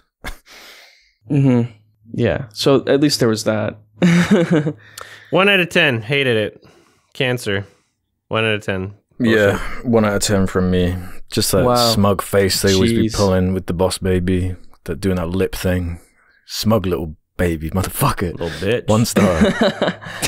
I give it a 2 out of 5. So I liked it more than you. Because, yeah, there's some fun, like, animation. And, yeah, I would throw it on for kids, like, one afternoon. Even though there's horrible messages in it, but whatever. Hopefully they just, like, forget about it at some... Like, it's just, like, something... Yeah. Like, we can only hope. Waste time. Yeah. I guess, just for, like, reference, right, this is 2017. Some of the competition with animated movies... Captain Underpants, they released that year, DreamWorks as well. Way better than this. So much better than this. The Emoji Movie, Despicable Me 3, Cars 3, Coco, and the Lego Batman movie. So that's the kind of space we're talking about. It's pretty low out of all those, you know, and there's some shit in there too. Yeah. It's probably, Cars 3 is probably better.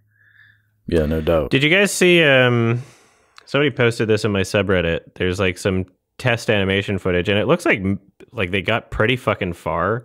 There was a movie that they were working on that they canceled called Larrikins, Larrikins. Oh, I saw this, the Australia one, right? Yeah, and it was apparently scrapped in favor of the Boss Baby, and it's like, looks better.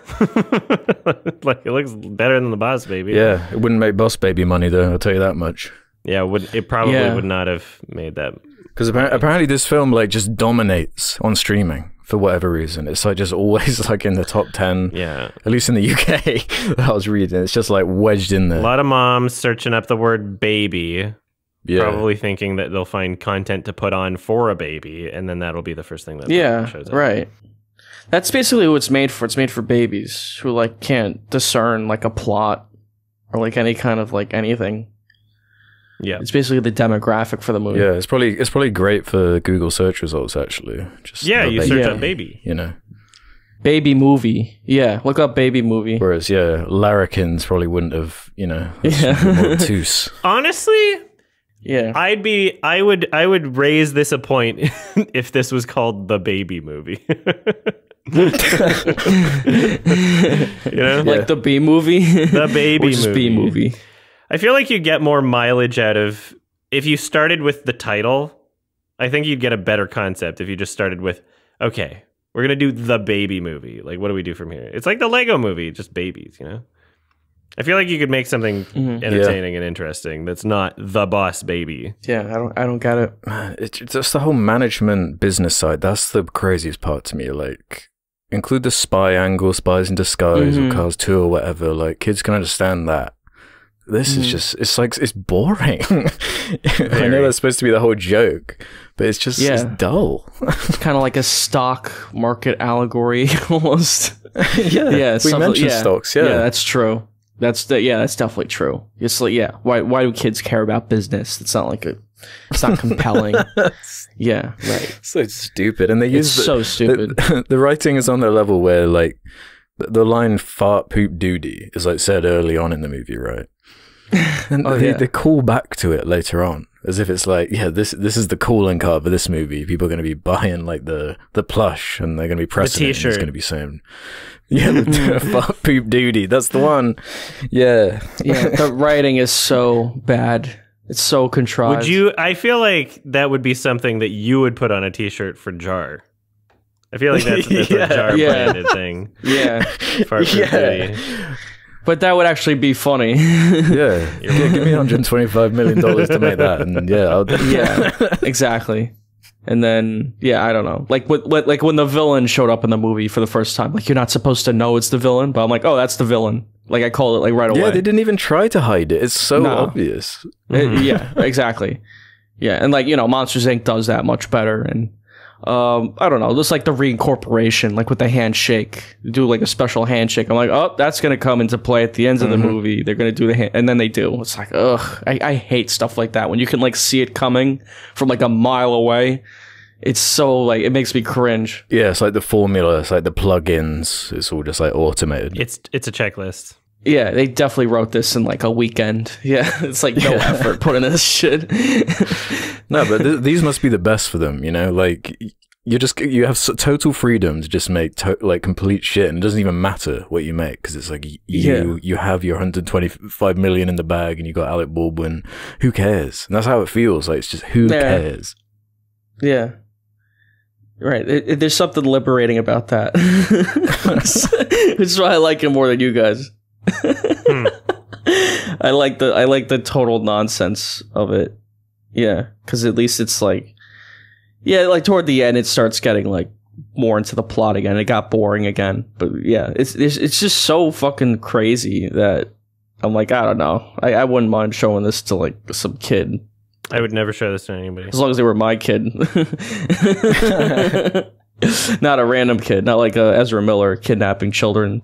When I am dictator, this movie is becoming one of the burned books. The first to go. It's gonna be lost media. Yeah. Big pile of Boss Baby Blu-rays burning. That was a lot of alliteration right there. Yeah. Better joke than anything in the fucking film. I tell you that much. Yeah. I write a song about Boss Baby burning.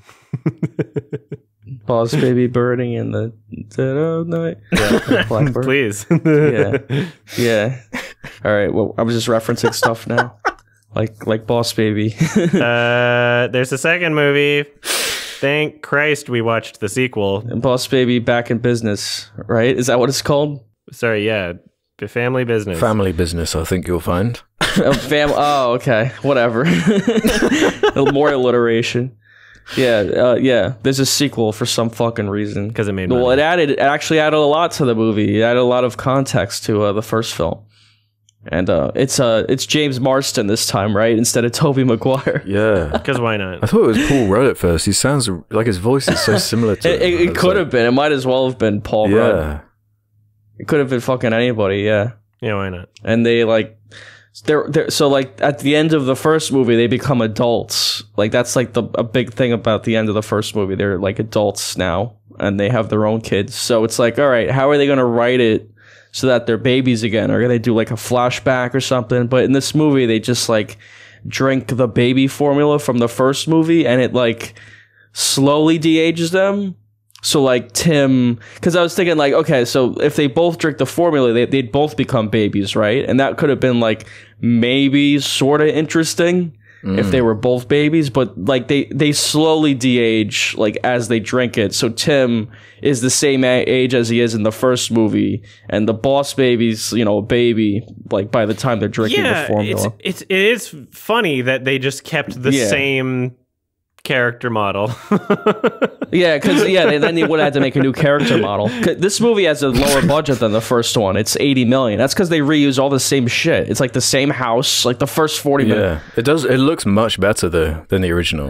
Somehow, it does, but it's all the same better. like assets. Like, you know, it's like it's all the same character models and the character stuff, and I don't know. It's even the same story pretty much. Like, but to me, this is basically what the first one should have been, but it's a bit more appropriate to its audience, you know? Really? You like this one more? I think this one's like significantly better really? than the first one. Yeah. Which isn't saying a lot, but I thought this one was worse. Really? I thought this one was actually much worse. I thought this one was boring. This one was actually fucking painful. This one was boring as fuck to me. Really? Yeah. This one at least had a few things that kind of kept me a bit more interested, right? Like, and at first, at least, like I mentioned in the first movie, the whole business angle and them going to this like advertising firm and all this stuff kids would not understand. At least most of this movie is like set in a school, you know? And it's like a framing that like little kids could at least relate to and understand. At the very least. So this it's still pretty basement level. Yeah, but it's like a robot school. It's like a robot futuristic school. Yeah. It's like controlled by like, I don't know. Yeah, but I guess you're right. And you got the Jeff Goldblum villain, who's kind of the same concept as the villain from the first movie, except he turns out to actually be a baby. I kind of enjoyed that villain as far as how he's presented. He's like in a mech suit for some reason. He's just animated in a way more interesting way. When they're in like the classroom and he's on this weird little like robot TV screen that's going around, and it's like missing out frames, and it's all, I don't know, it's at least something, you know. I'm contrasting this to the first movie, all right? Like it's still garbage. It was at least something. I didn't mind that. I thought his performance was fine, annoyingly written, but at least wasn't as grating as some of the stuff in that first movie. The reference stuff at first, like for the first 40 minutes or so, I was like, man, it was even kind of self-deprecating. They like kind of make fun of the first movie a little bit. When his daughter he's talking to his daughter about the story of the first movie, and he's like, at least the jokes were good, right? She's like, nah. So yeah, I don't know how intentional that was or whatnot. Yeah. I don't know. It seemed like they actually kind of at least made a movie appropriate for his audience here for like a fraction of the first one's budget. And yeah, the reference stuff was way toned down. I was like in a ball on the floor when they pulled out that Gandalf character again. But it wasn't as annoying. I thought he was worse in this one. I guess he's not in it as much, but yeah. I don't know. I just can't. I don't understand. Oh, the other self-deprecating joke as well. With they make fun of DreamWorks a little bit with the Spirit horse movie. There's that one guy in the theater. That was a weird reference. Fucking stallion of the Cimarron. Yeah, it's like weirdly self-deprecating. Yeah, he's wearing 3D glasses. Wasn't expecting that one. Yeah.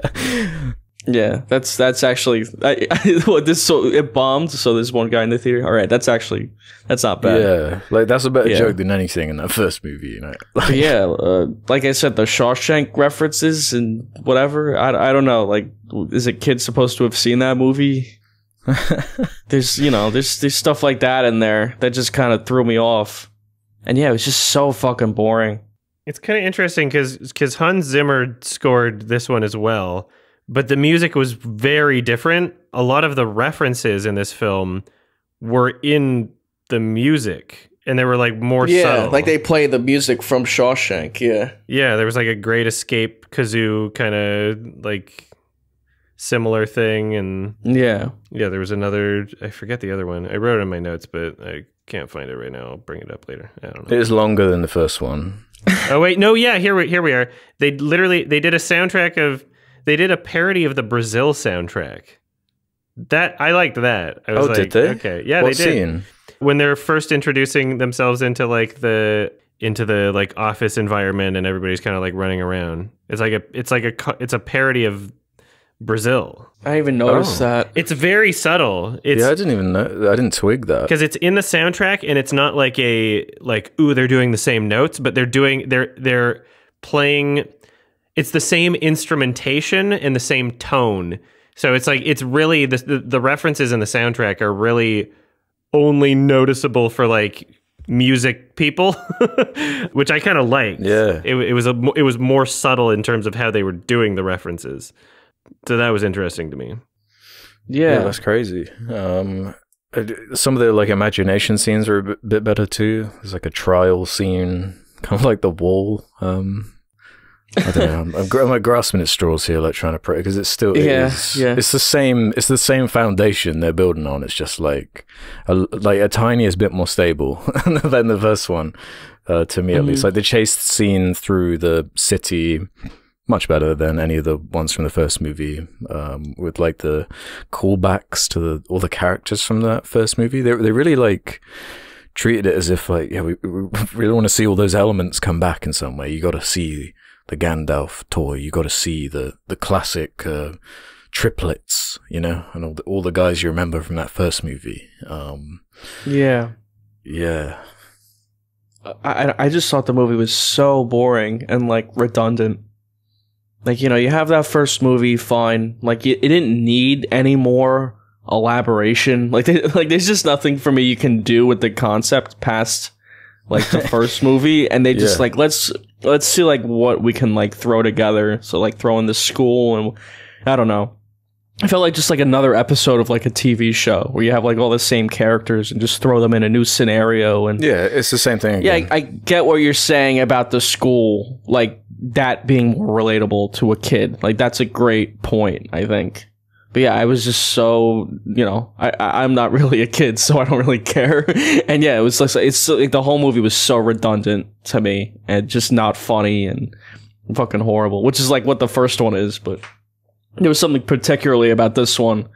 Both movies are absolutely horrible, but I feel like if I were to judge this in terms of what it's trying to do, if it's trying to be like a kid's movie, I felt like this one was a bit more like stimulating in terms of like what's happening and like the different sets, and like there was a weird fucking like miniature horse that just showed up and left and came back like for some scenes, and like it's like an ongoing joke. Yeah, and like I don't think there was significantly less, maybe not any baby butt in this film. I found myself being less like disgusted at what they were showing. I found myself being less like, why would you show that? Like, I was less actively pissed off. Sure, it was boring. I also like Amy Sedaris. Yeah. I like Amy Sedaris. I'm glad to see her do more things. Yeah, as the other boss baby. Yeah, she's in like Mandalorian too. Yeah, BoJack. Yeah, she was fine. I think like maybe the first one had a little like the conflict was a little more like apparent, like the whole brother conflict, and this movie they just get along. But who gives a shit about so that? there's not really like any kind of like driving force to like the plot for most of the movie until like they introduce the villain like later on. But a lot of the movie just felt like aimless to me. It was just like going along. It's way too long. It is incredibly boring. But when the villain came in was when I was kind of more engaged, to be honest. I kind of sure. And the his daughter character there, I wasn't too engaged in her story either. I just felt like it was so like, oh, we gotta go to the she's gotta do the singing pageant and she's gotta sing the big song and whatever. I was not really engaged in any of that. And it got kind of like super like weird and disturbing in that one part where she finishes her song and the whole audience is just like quiet. It's just like dead silent, and she's like breathing heavily, like looking at all these people like in the shadows. And it's like this really uncomfortable moment. I was like, holy shit. This is like a fucking like Lynch film all of a sudden. Mm-hmm. It's so bizarre, that scene. It was also kind of just uncomfortable, the whole like the de-aging milk shit, like where he's I thought they were going to almost go for some weird Freudian Back to the Future thing where he's like his dad is like de-aged talking to his mum and like having all these weird scenes, and there's a scene later in the movie where she's like, oh my god, I told him so much stuff, and it's like, what the and the narration at the end like digs at it as well, like that was weird. It's just the whole idea, the whole premise, didn't need iterating. But at least this to me was like them kind of correcting some of the stuff, that giving like the slightest little bit more depth. Like at least the villain here, he's got a little bit of an arc. It's like wrapped up with a bow. He like goes back to his parents at the end. He's got that. I can remember at least some character traits. He's like always eating sugar in every scene, like a Death Note or something. Mm-hmm. Yeah, but still irritating. Alex is he's really selling me on this movie. I like it. No, I don't like it any better. But I just like I just found it completely boring. Whereas the first one was just like nonsense. And I could get along with just nonsense as opposed to like actually trying to make me care about like these like this boss baby concept and like these characters. And I've just the first movie did it all. It didn't really need a sequel, and it just felt so pointless to me, and it was just so boring. Yeah, it did do it all. Yeah, it did like nothing. It was attempting to do nothing, and it did that really well. It was really like I felt watching this movie, it was like a breath of fresh air in the first like at least 10 minutes, just because Alec Baldwin wasn't in it, and it was just like Amy Sedaris and the other characters. I was like, oh, okay, like fuck, let's not put Alec Baldwin in the movie at all. That'd be nice. Of course he comes back, and so I was like, okay, whatever. That's the hook. Yeah, I was disappointed in that. And then I got more disappointed as it started going towards the end, because there were just weird fucking like, I don't know if you guys caught this or not, but Jeff Goldblum, when he was like trying to scream in the final part of the film, he was like, I didn't notice it. Like it's held back. Like, are you just a shit actor and we've just liked you because we like that you play the same character every time? He just doesn't care. He just doesn't give a fuck. You don't even know how to scream. You're holding back your performance. Come on, you can't even scream.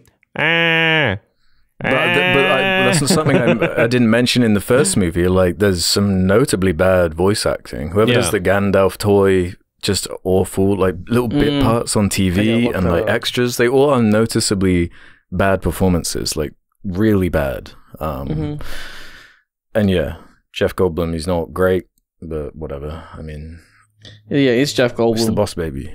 Yeah, he's just.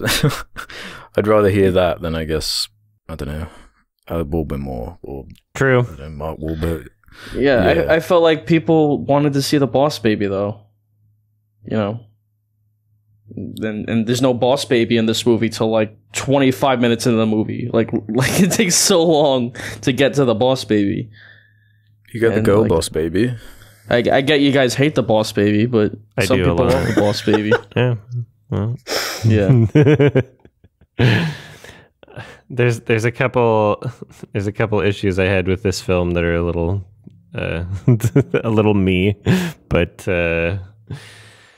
we have the Jeff Goldblum, he's like on a TV screen that's like going around the classroom or whatever, and it took a while for me to figure out like what the actual implication was with what they were showing visually, because it was like, oh, okay, it's like kind of got some glitch effects, like a weirdly low frame rate, like it's stuttering, like it's struggling to display the feed or something.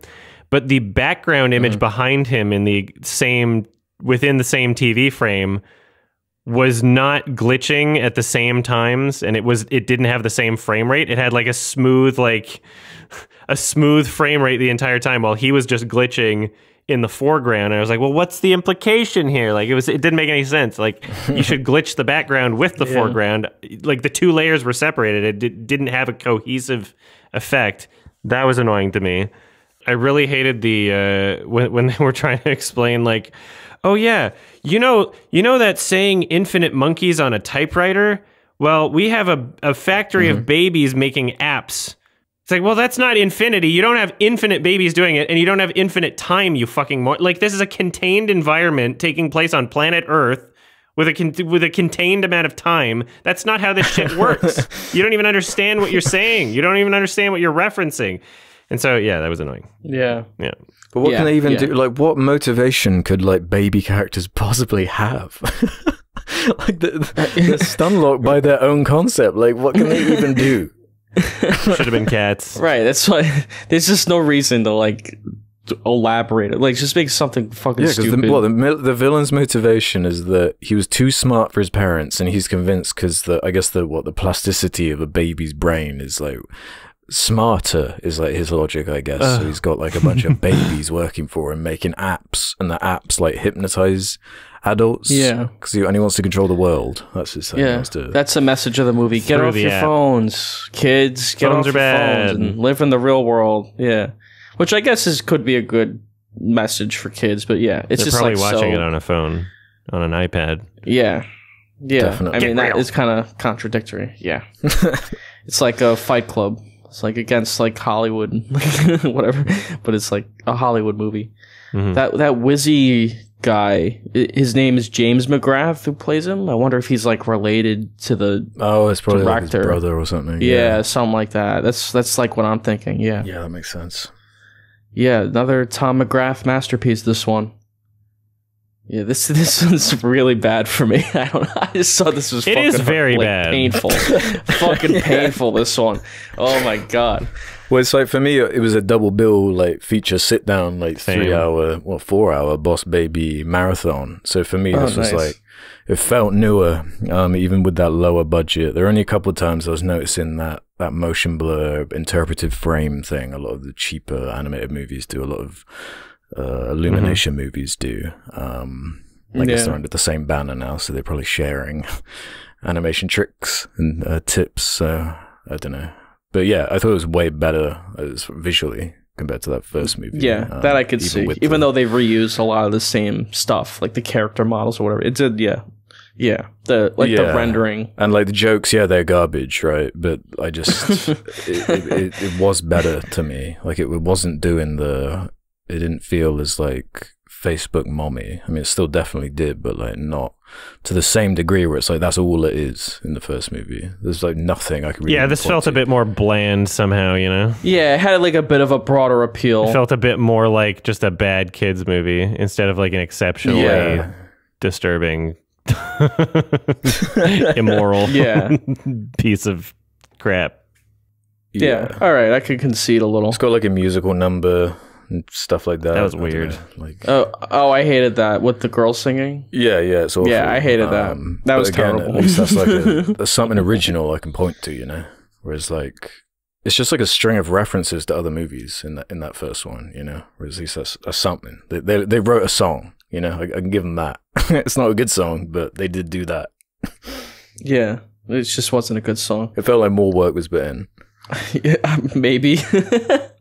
I can definitely see your point. And with that Gandalf character, like in that first movie, he is just from the word go, it's just references to Lord of the Rings, and like they're weirdly restrained with him in the second one until they just had to do it. Like they just had to throw out the "You shall not pass" thing. It's like I didn't even remember them doing it in this movie, which is kind of funny. I think it was just checked out. Yeah, because it's like they were holding it. It's like the one trap card, like that they're waiting. It's the ultimate gag at the end when they're all the adults are zombies, and that's another. They just bringing back all these things. Jimmy Kimmel comes back for that last little. Oh, it's old Jimmy Kimmel this time. Yeah, he's a grandpa Jimmy Kimmel. There was less Jimmy Kimmel in this film and less Alec Baldwin. I think. I think I know why. Yeah, there definitely. Yeah, there was less Alec Baldwin. Mm-hmm. Be like, I feel like people wanted to see the Boss Baby. Bring on the Boss Baby. Yeah. I want more Boss Baby. I was like, where's the Boss Baby? So I hate him. But where's the baby? There was a steroid joke. I noted that down. When they're drinking the de-aging milk at the beginning. And Alec Baldwin's like, I think some guys at my gym take this. Yada blah blah. That was a joke. Yeah? Yeah, that's a good one. It's a good one. Yeah. It was at least some humor that wasn't like business humor, you know? Like, or references to movies, yeah. Yeah. All right. You guys really sold me on this. If we're going to get into ratings. Yes. Yeah, I get what you guys are saying. To me, there's just I could not get over the fact that I was watching a Boss Baby 2 the whole time, and I was just like, yeah, fuck this movie. This is I give it a 1.5 out of 5, so a half star lower than the first one. And I think I prefer the first one actually to this. Okay. It's just shorter and it's fucking nonsense. Like I could put that on. I guess I could put this one on for kids. Like kids will watch anything really. It's just like just show them fucking anything. I guess both of these are fine movies for kids. That fuck you feeling you got from this one, I got from the first one. You know, so it was like improvement from the shit. But it's still shit. They're both definitely bad. Yeah, we're really like grasping at like we're splitting hairs here. Yeah. Definitely. But I don't know. Like, I still think there might be worse DreamWorks than this. Home, that's a particularly bad one. Never saw Big it. Bang I've Theory never seen and, that. Rihanna. Yeah. That one's like a. That's like why I recommended these because like we've done the DreamWorks movies before. I figured these are like some of the worst. Like Shark Tale's probably worse. B Movie might be worse. B Movie. I think I prefer B Movie to these. Yeah, I don't know. This is. A very low 2-star 4 out of 10. So you loved it, yeah. It sounds like I loved it. Yeah. This movie feels, these two films feel weird in the DreamWorks catalog because for the longest time, and I think I've been corrected about this an infinite amount of times and I just keep forgetting, I would just assume this was like a Sony animation movie and not DreamWorks. Like it doesn't feel like a DreamWorks movie in terms of like what they're presenting conceptually and then just how cheap the animation looks. And like, Jesus, it really doesn't. Like, they were making other shit around the same time period that was not like this horrendous. So it's just confusing. Well, Kung Fu Panda is 2008. Yeah. Yeah. Boss Baby, Yeah. the first one, is 2017. Yeah, How to Train Your Dragon, 2010. Those are much better. It feels like Yeah. a new animation studio trying to compete, not like an established one that had already made like several films, you know, trilogies, like How to Train Your Dragon and shit, you know, like fuck. It feels so weird in their catalog that I just keep forgetting it's actually a part of it, which just get rid of it, dispose of it, you know, just fucking burn it. Erase it. Yeah. The fact that they try to make it like a franchise is like insulting to me. It was successful enough that they had to, I guess. Yeah. What was fucking crazy about this is the first movie got nominated for an Oscar for best animated feature because they just love just throwing in random like whatever was popular that year sort of thing. And I think that the reason that they did original songs in the sequel was because they were probably riding that high and just being like, well, we were nominated for a fucking Oscar for the first one. We might get some original song nominations, like if we just do a bullshit out of song. Like there's tons of movies that do that, right? So why not? that seems to be an explanation for me. Yeah. Oscar-nominated Boss Baby. It was literally nominated for an Oscar. Yeah. As it deserved to be. Yeah, I'm giving this one a 2 out of 10. It was refreshing. It's a refreshing breath of fresh air. And not good. It was really bad. 2 out of 10. Yeah. Yeah. Can't stand it. It was less cringe than the first one. But still pretty fucking cringe, yeah. It's still really bad. It's just insulting. It's insulting that a Boss Baby 2 even exists. It's insulting that Boss Baby 1 exists, let's be real. Yeah, but at least you could go like, all right, it was a mistake. You know, they made their money. Like, okay, I get it. You know, Boss Baby. It is crazy to like double down, but, yeah. Yeah, but then they made a second one, and it like, I don't know. It is insulting. Playtime is over. Yeah, playtime is over. That's right. In June 2021, during a Q&A with Alec Baldwin and Amy Sedaris, a third Boss Baby film was announced to be in early development. But his murder or manslaughter or whatever we're going to call it happened in October. So that was after that. So who knows? I couldn't get that out of my mind when watching this. Like, man, that's an insane story. Yeah. Huh. A mob boss baby. This industry is fucked, man. He should have served some time for that. I don't know the exact details. Wasn't it like the armorer like messed up or something on set and like There were it wasn't a unsafe proper blank conditions that he was responsible for as producer. There were a lot of things that... Oh, was he producing it as well? He was also producer. He wasn't just the person that pulled the trigger. I wasn't sure if he was just acting. Yeah. Yeah, that does complicate it. They were using the same gun for like real live ammunition for target practice in between like shoots for no reason. Wow. They're like just a lot of just insane shit that just should not have happened. Crazy. And they're kind of like, yeah, well, you're famous and it was an accident, so wow. Okay. He should have gotten like at least a slap on the wrist for the murder, manslaughter, or whatever.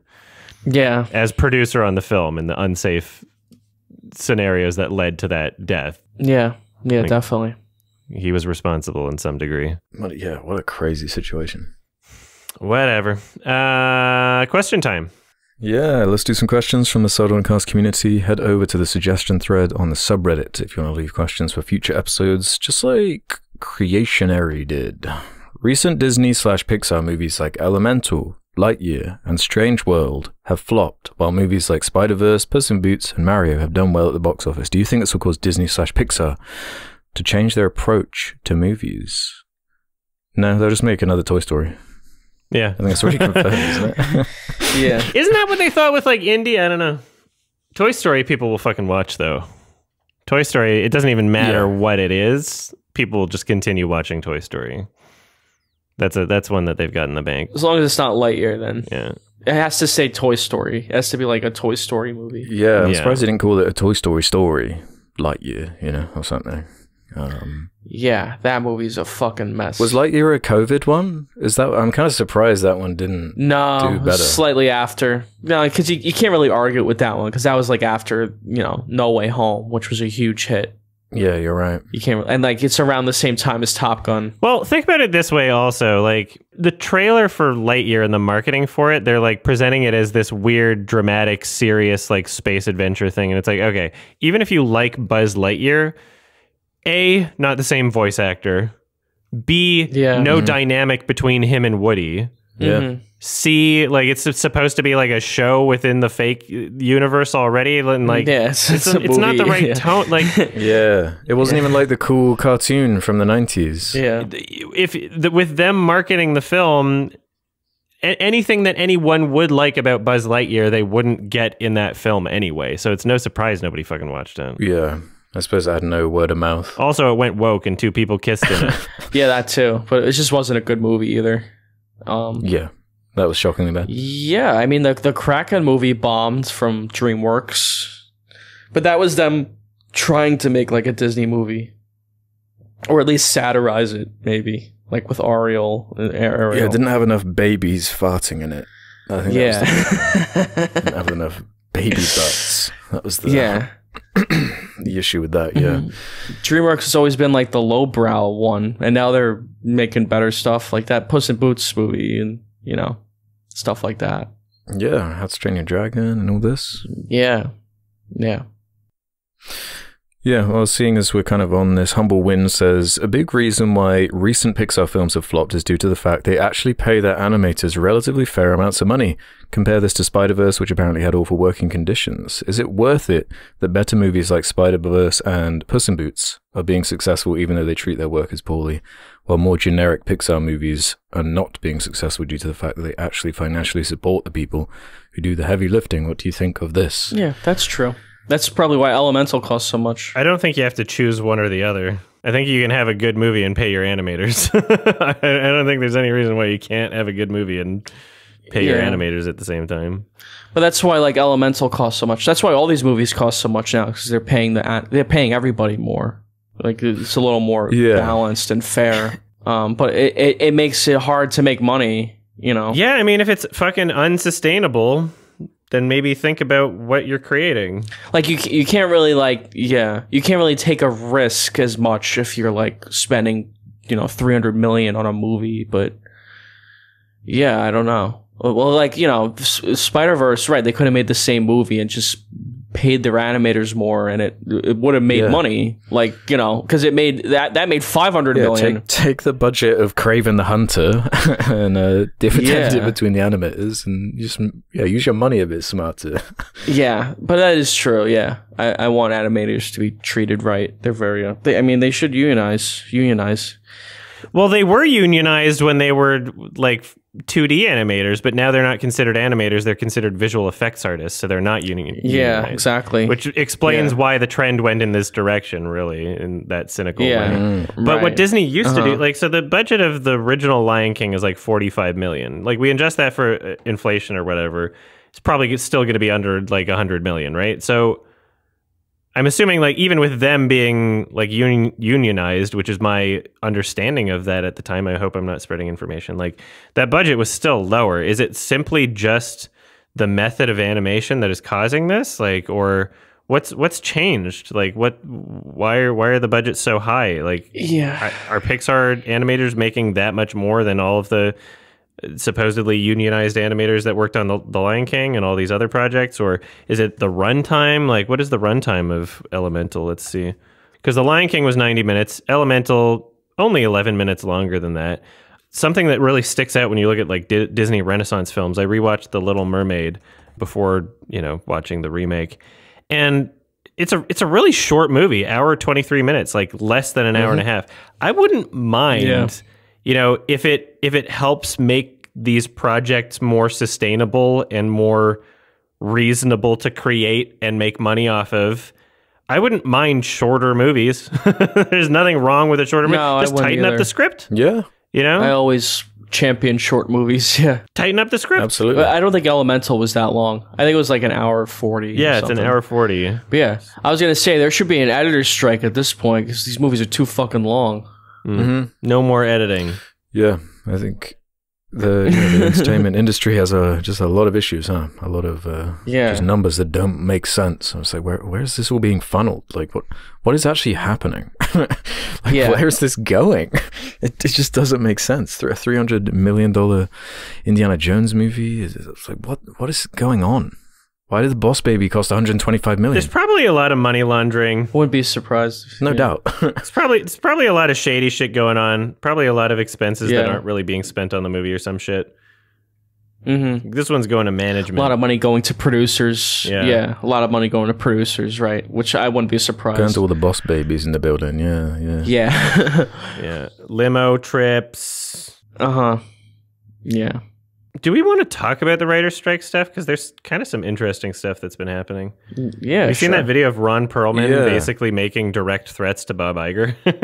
That's pretty insane. I haven't seen it, no. But I saw like the story. It was on our Reddit. I haven't watched it, but what does he say? He's like well, so he essentially says, he makes like a little Instagram or whatever video of him talking to the camera. He's really serious and stern and like kind of fucking scary. And he's like, listen. Well, yeah, Ron Perlman's scary. Yeah, and so he's talking about, he's like, so without naming him, there's somebody that we know that's making like $27 million, $270 million a year off of creating nothing. And you thought that our demands were unreasonable, and you think that people should lose their houses? Because literally, like Bob Iger, I think it was like in a billionaires meeting or something when he said this. He's like, oh yeah, their demands are unreasonable, so our plan is to just wait until they until they have to come crawling back to us because they can't pay their rent or whatever. Like he was literally just saying out loud, like, oh yeah, that's our plan. And so Ron Perlman is like, you think people should lose their houses? There's plenty of ways to lose a house. And we know where you live. It was like, whoa, like that's fucking. You went full Sons of Anarchy, yeah. Holy shit! I have a feeling he might get blacklisted at some point. I don't fucking know how many strings Disney can pull to blacklist him from everything. Maybe he'll only be showing up in like indie projects from now on. I don't fucking know, but Jesus, I'm sure it'll be fun. He was kind of scary. And then I think Sean Gunn made like a more palatable, less controversial video on the subject, and he was essentially just saying like, okay, the average CEO the average CEO wage 50 years ago was 30 or 40 times what their lowest paid worker made. Now it's like 400. There's something wrong with that. And it's like, yeah, I agree. Like, you know, there's a lot of people looking at the situation and being like, oh, what? Fucking writers, a lot of them get overpaid anyway, or actors, like they're all rich anyway. It's like, this isn't just for the top people making money in Hollywood. This is, even if, let's say, every single writer and actor was doing fine and they weren't in any kind of financial crisis and there wasn't like huge inflation and rent crises, especially happening in like Los Angeles and shit. If let's say every fucking actor and writer that this affected was entirely well off, I would still agree with them, because the people hogging all the fucking wealth are just the people that own the properties, and it shouldn't be rigged to this extensive of a degree. The pay disparity is ridiculous. It should be more reasonable. Like, the Overton window has shifted so far that what we accept as normal is not fucking normal. It's not fucking normal. This is extreme, and we should have been complaining about it and doing something about it fucking 50 years ago when it started happening. Like, holy shit, this is really late stage shit that we're talking about.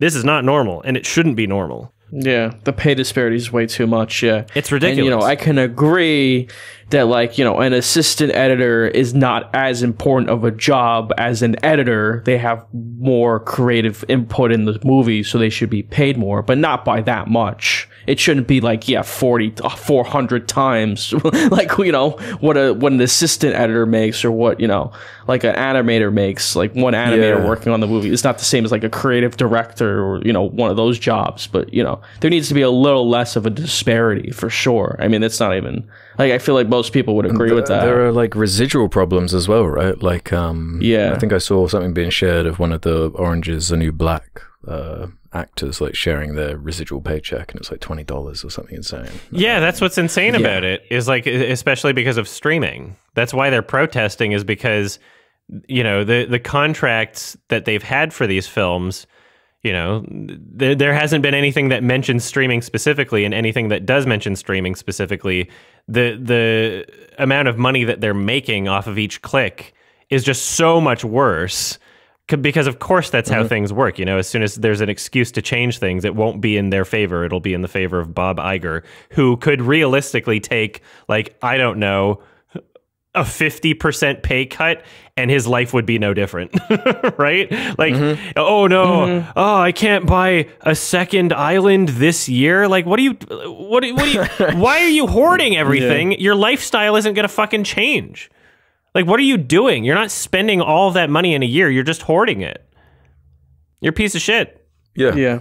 No, I've mentioned it before. In our lifetimes, it went from billionaire status being like a comical, literal comic book trait for Batman, and now it's just like a reality. Like, there's just a bunch of them, and they just own everything. There's like nothing left. They buy Twitter on a whim. Very useful. Yeah, and speaking of that, man, I opened Twitter the other day, right? And like the main tweet that was at the top of my timeline, it was a French copy of Across the Spider-Verse, like the whole movie. Like, pretty good quality. Like, it's just like, what is going on? Yeah. The website's crazy. Like mostly bots at this point. It's terrible, that site. And it's like, you know, you open up Twitter on the main page, it's usually Elon Musk posts. I've blocked him so I don't see him. I got sick of it. Well, I mean, like if you go in indigo mode, right? You just go to like twitter.com and like the top post is usually an Elon Musk thing. It's like his spaceship that blew up. Yeah, sharing his like Elden Ring build or whatever he's doing, whatever game he's playing. Yeah, right. It's just like a promotional tool for him now. It's his own Truth Social. Like, which, you know, like Trump made his own website so that he could just be the main character of it. And now Elon bought Twitter so he can do the same thing. Yeah, so he can be the main character. Just to feed the egos. Exactly. Yeah, very useful. It's a public town square. An internet town square, or whatever the fuck he said. Yeah, he fucking destroyed it. Unless you say the word cis, apparently, which is going to get you banned. Oh, yeah, you can't say that. That's a slur now. A slur now? Yeah, that's a slur. Fascinating. Yeah, that is actually fucking crazy. Yeah. What a crazy story that was in and of itself. Man. Yeah. Would they rather be called cisgender? Is that the thing, or they just don't want to like have any classification and they're just like, no, I'm normal. I'm not anything. Yeah, they're just normal, and yeah, they're normal. Like, what is hetero a slur now? Like, is heterosexual a slur? Is that like, or if you're being consistent, then that would be too, right? Like, I don't understand what you're saying. Right? Straight people are normal. Everyone else is gay. Everyone else is gay. Yeah. And people thought he was like Iron Man as well when he first like was appearing on podcasts and stuff. It's so like cringy.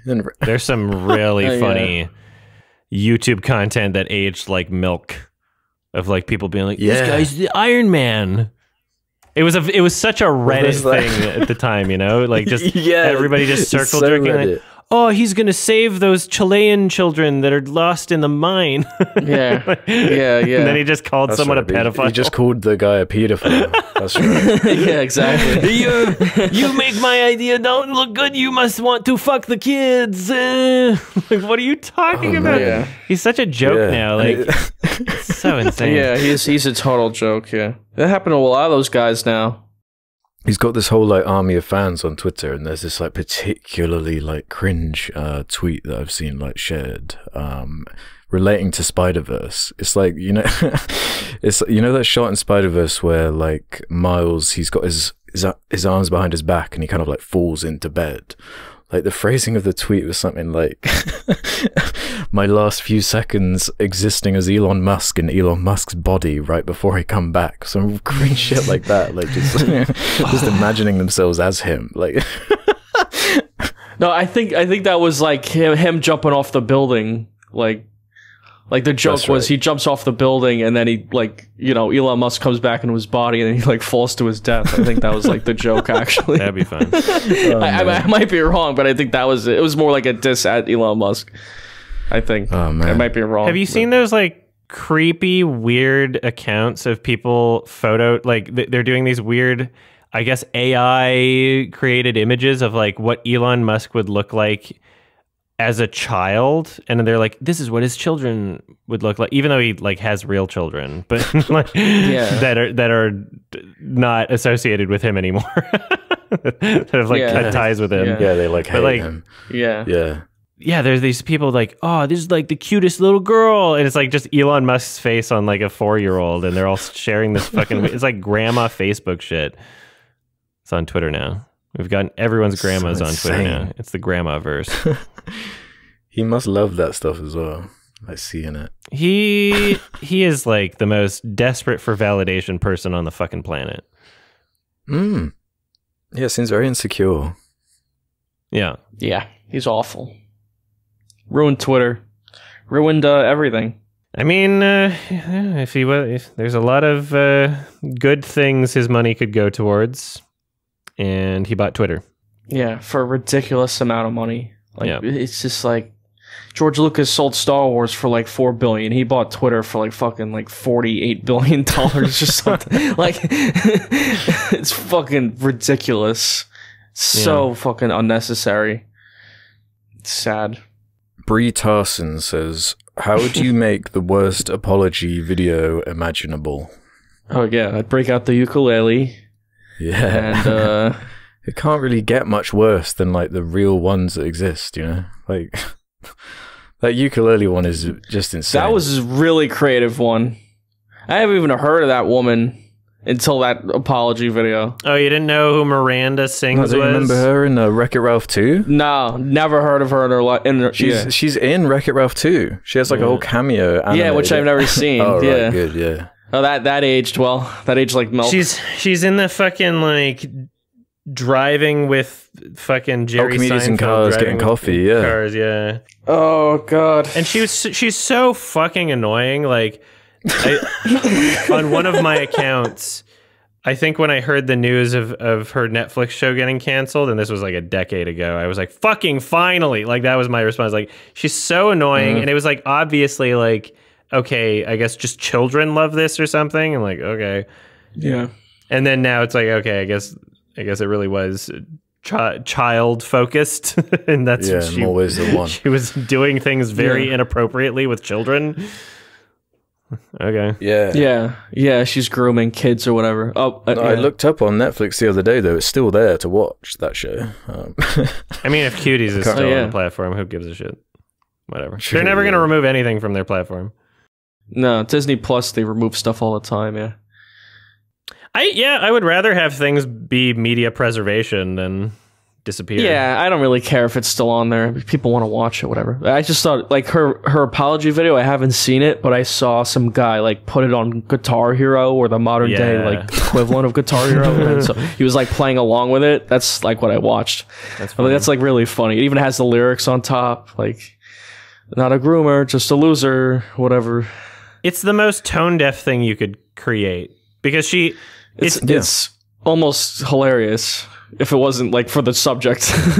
You could almost understand her being so bullshitty in her response if it were something where she just turned on a live stream and just started talking, and it's like, okay, well, you know, you might not realize that you're saying this, but like, how are you taking accountability when you're saying like, oh, it also didn't happen, but I'm taking accountability. Accountability for what? Like all this weird shit about it.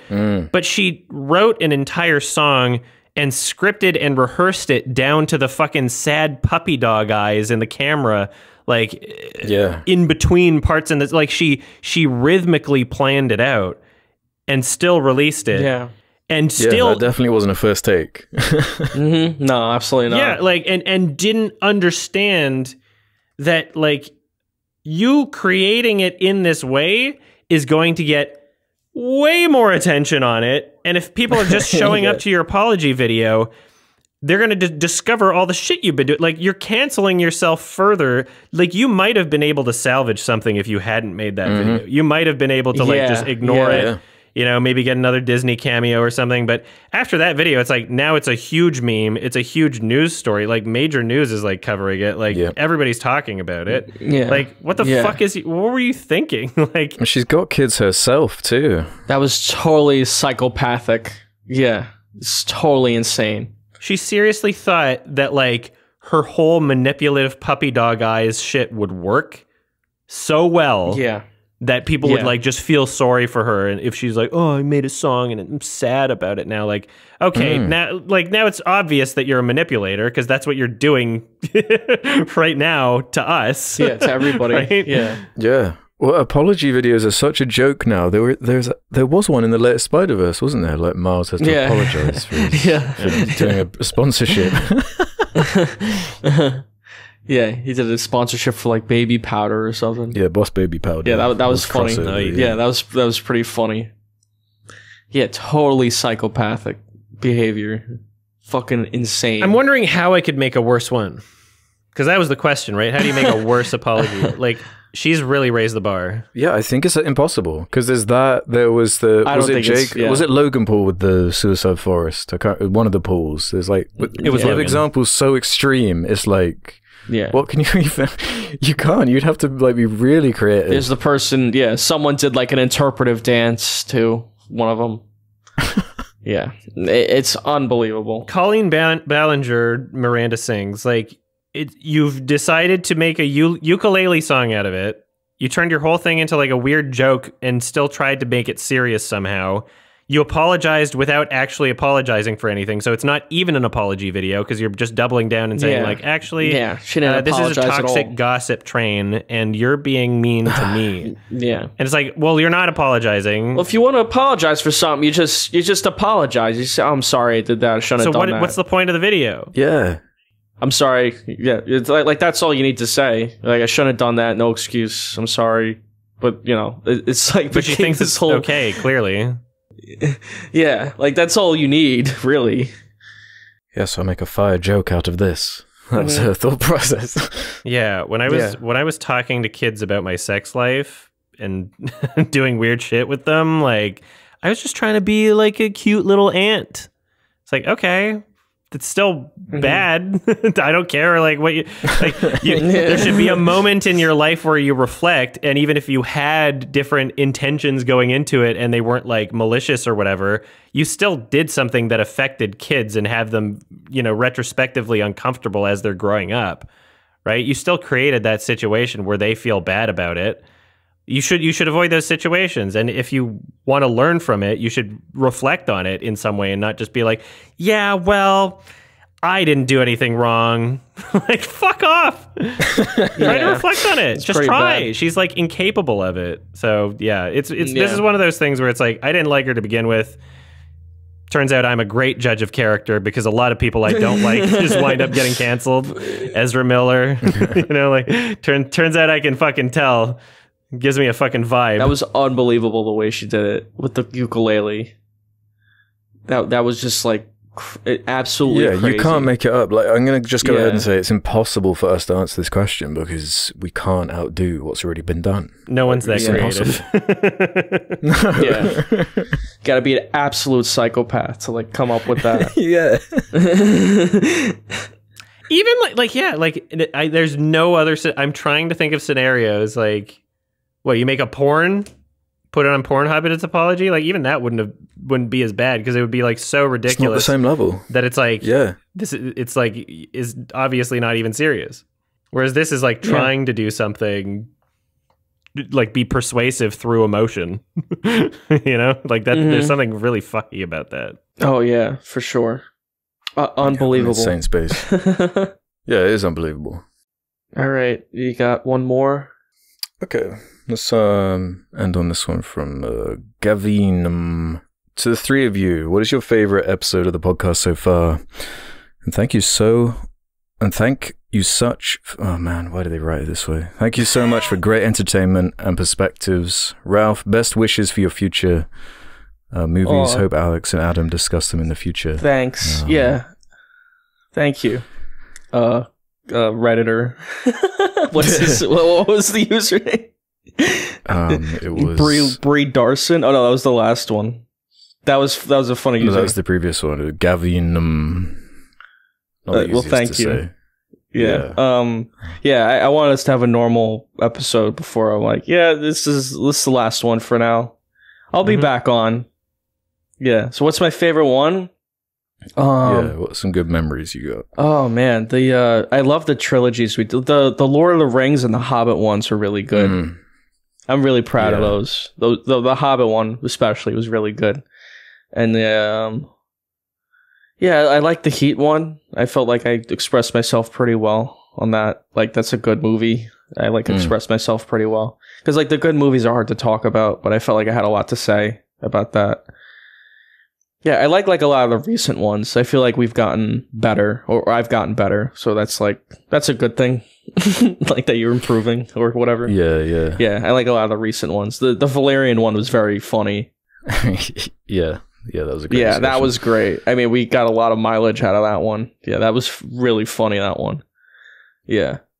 What about you guys? Like, yeah, I'm with you on the trilogy ones. I'm a big fan of those. Yeah.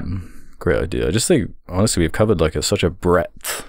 But I got to go back to that Southland Tales episode. I regularly revisit that discussion. Oh yeah, that's a goodie. Yeah. Oh, that movie's fucking awful. I think I was a little too lenient on that. That's what I mean. I've gotten better. Like seeing through the shit. Yeah, like that movie sucks. That's terrible. Yeah. Yeah, that one stands out. Yeah, trilogy ones. I agree with that. Fucking Madagascar episode's a classic. Yeah. Yeah. The fucking Jenny Nicholson one was really good too. That was a fun one. Yeah, that was a good Yeah, episode. she's my favorite guest probably. And Karsten was a good guest. Karsten was great. Yeah. The guest ones are good. When we have a really good guest, like Matt Johnson, and he was great. He was very funny, Matt Johnson. He's a particular character. I felt great when he laughed at my jokes. Yeah, it felt great. It felt great to make him laugh, because he's a very funny guy. So it's like, oh, that's good. I made him laugh. Yeah. Did either of you see Blackberry, by the way? Not yet. I'll see it. No, it's not. Yeah, I've been meaning to. It looks amazing. It looks great. Good. I can't wait to see it. Yeah, I just haven't had time. I've been too busy watching Indiana Jones and other 3-hour-long movies. I need to take a break. Yeah, the most important films you could watch. They're organized by priority. Yeah, every movie's fucking 3 hours. Yeah. There's a so yeah, Alex and I are gonna continue doing the podcast. We've had a couple episodes with Ralph already. I know a lot of people are asking like, oh, are you gonna have a third member? We're not thinking about that right now. We're getting really close to film festival season and just fucking busy as shit right now. So we're gonna just coast for the time being. Maybe we'll have guests on more frequently, and we'll see how it goes. Yeah, you guys can do it on your own. I mean, I trust you too to do the show. Mm-hmm.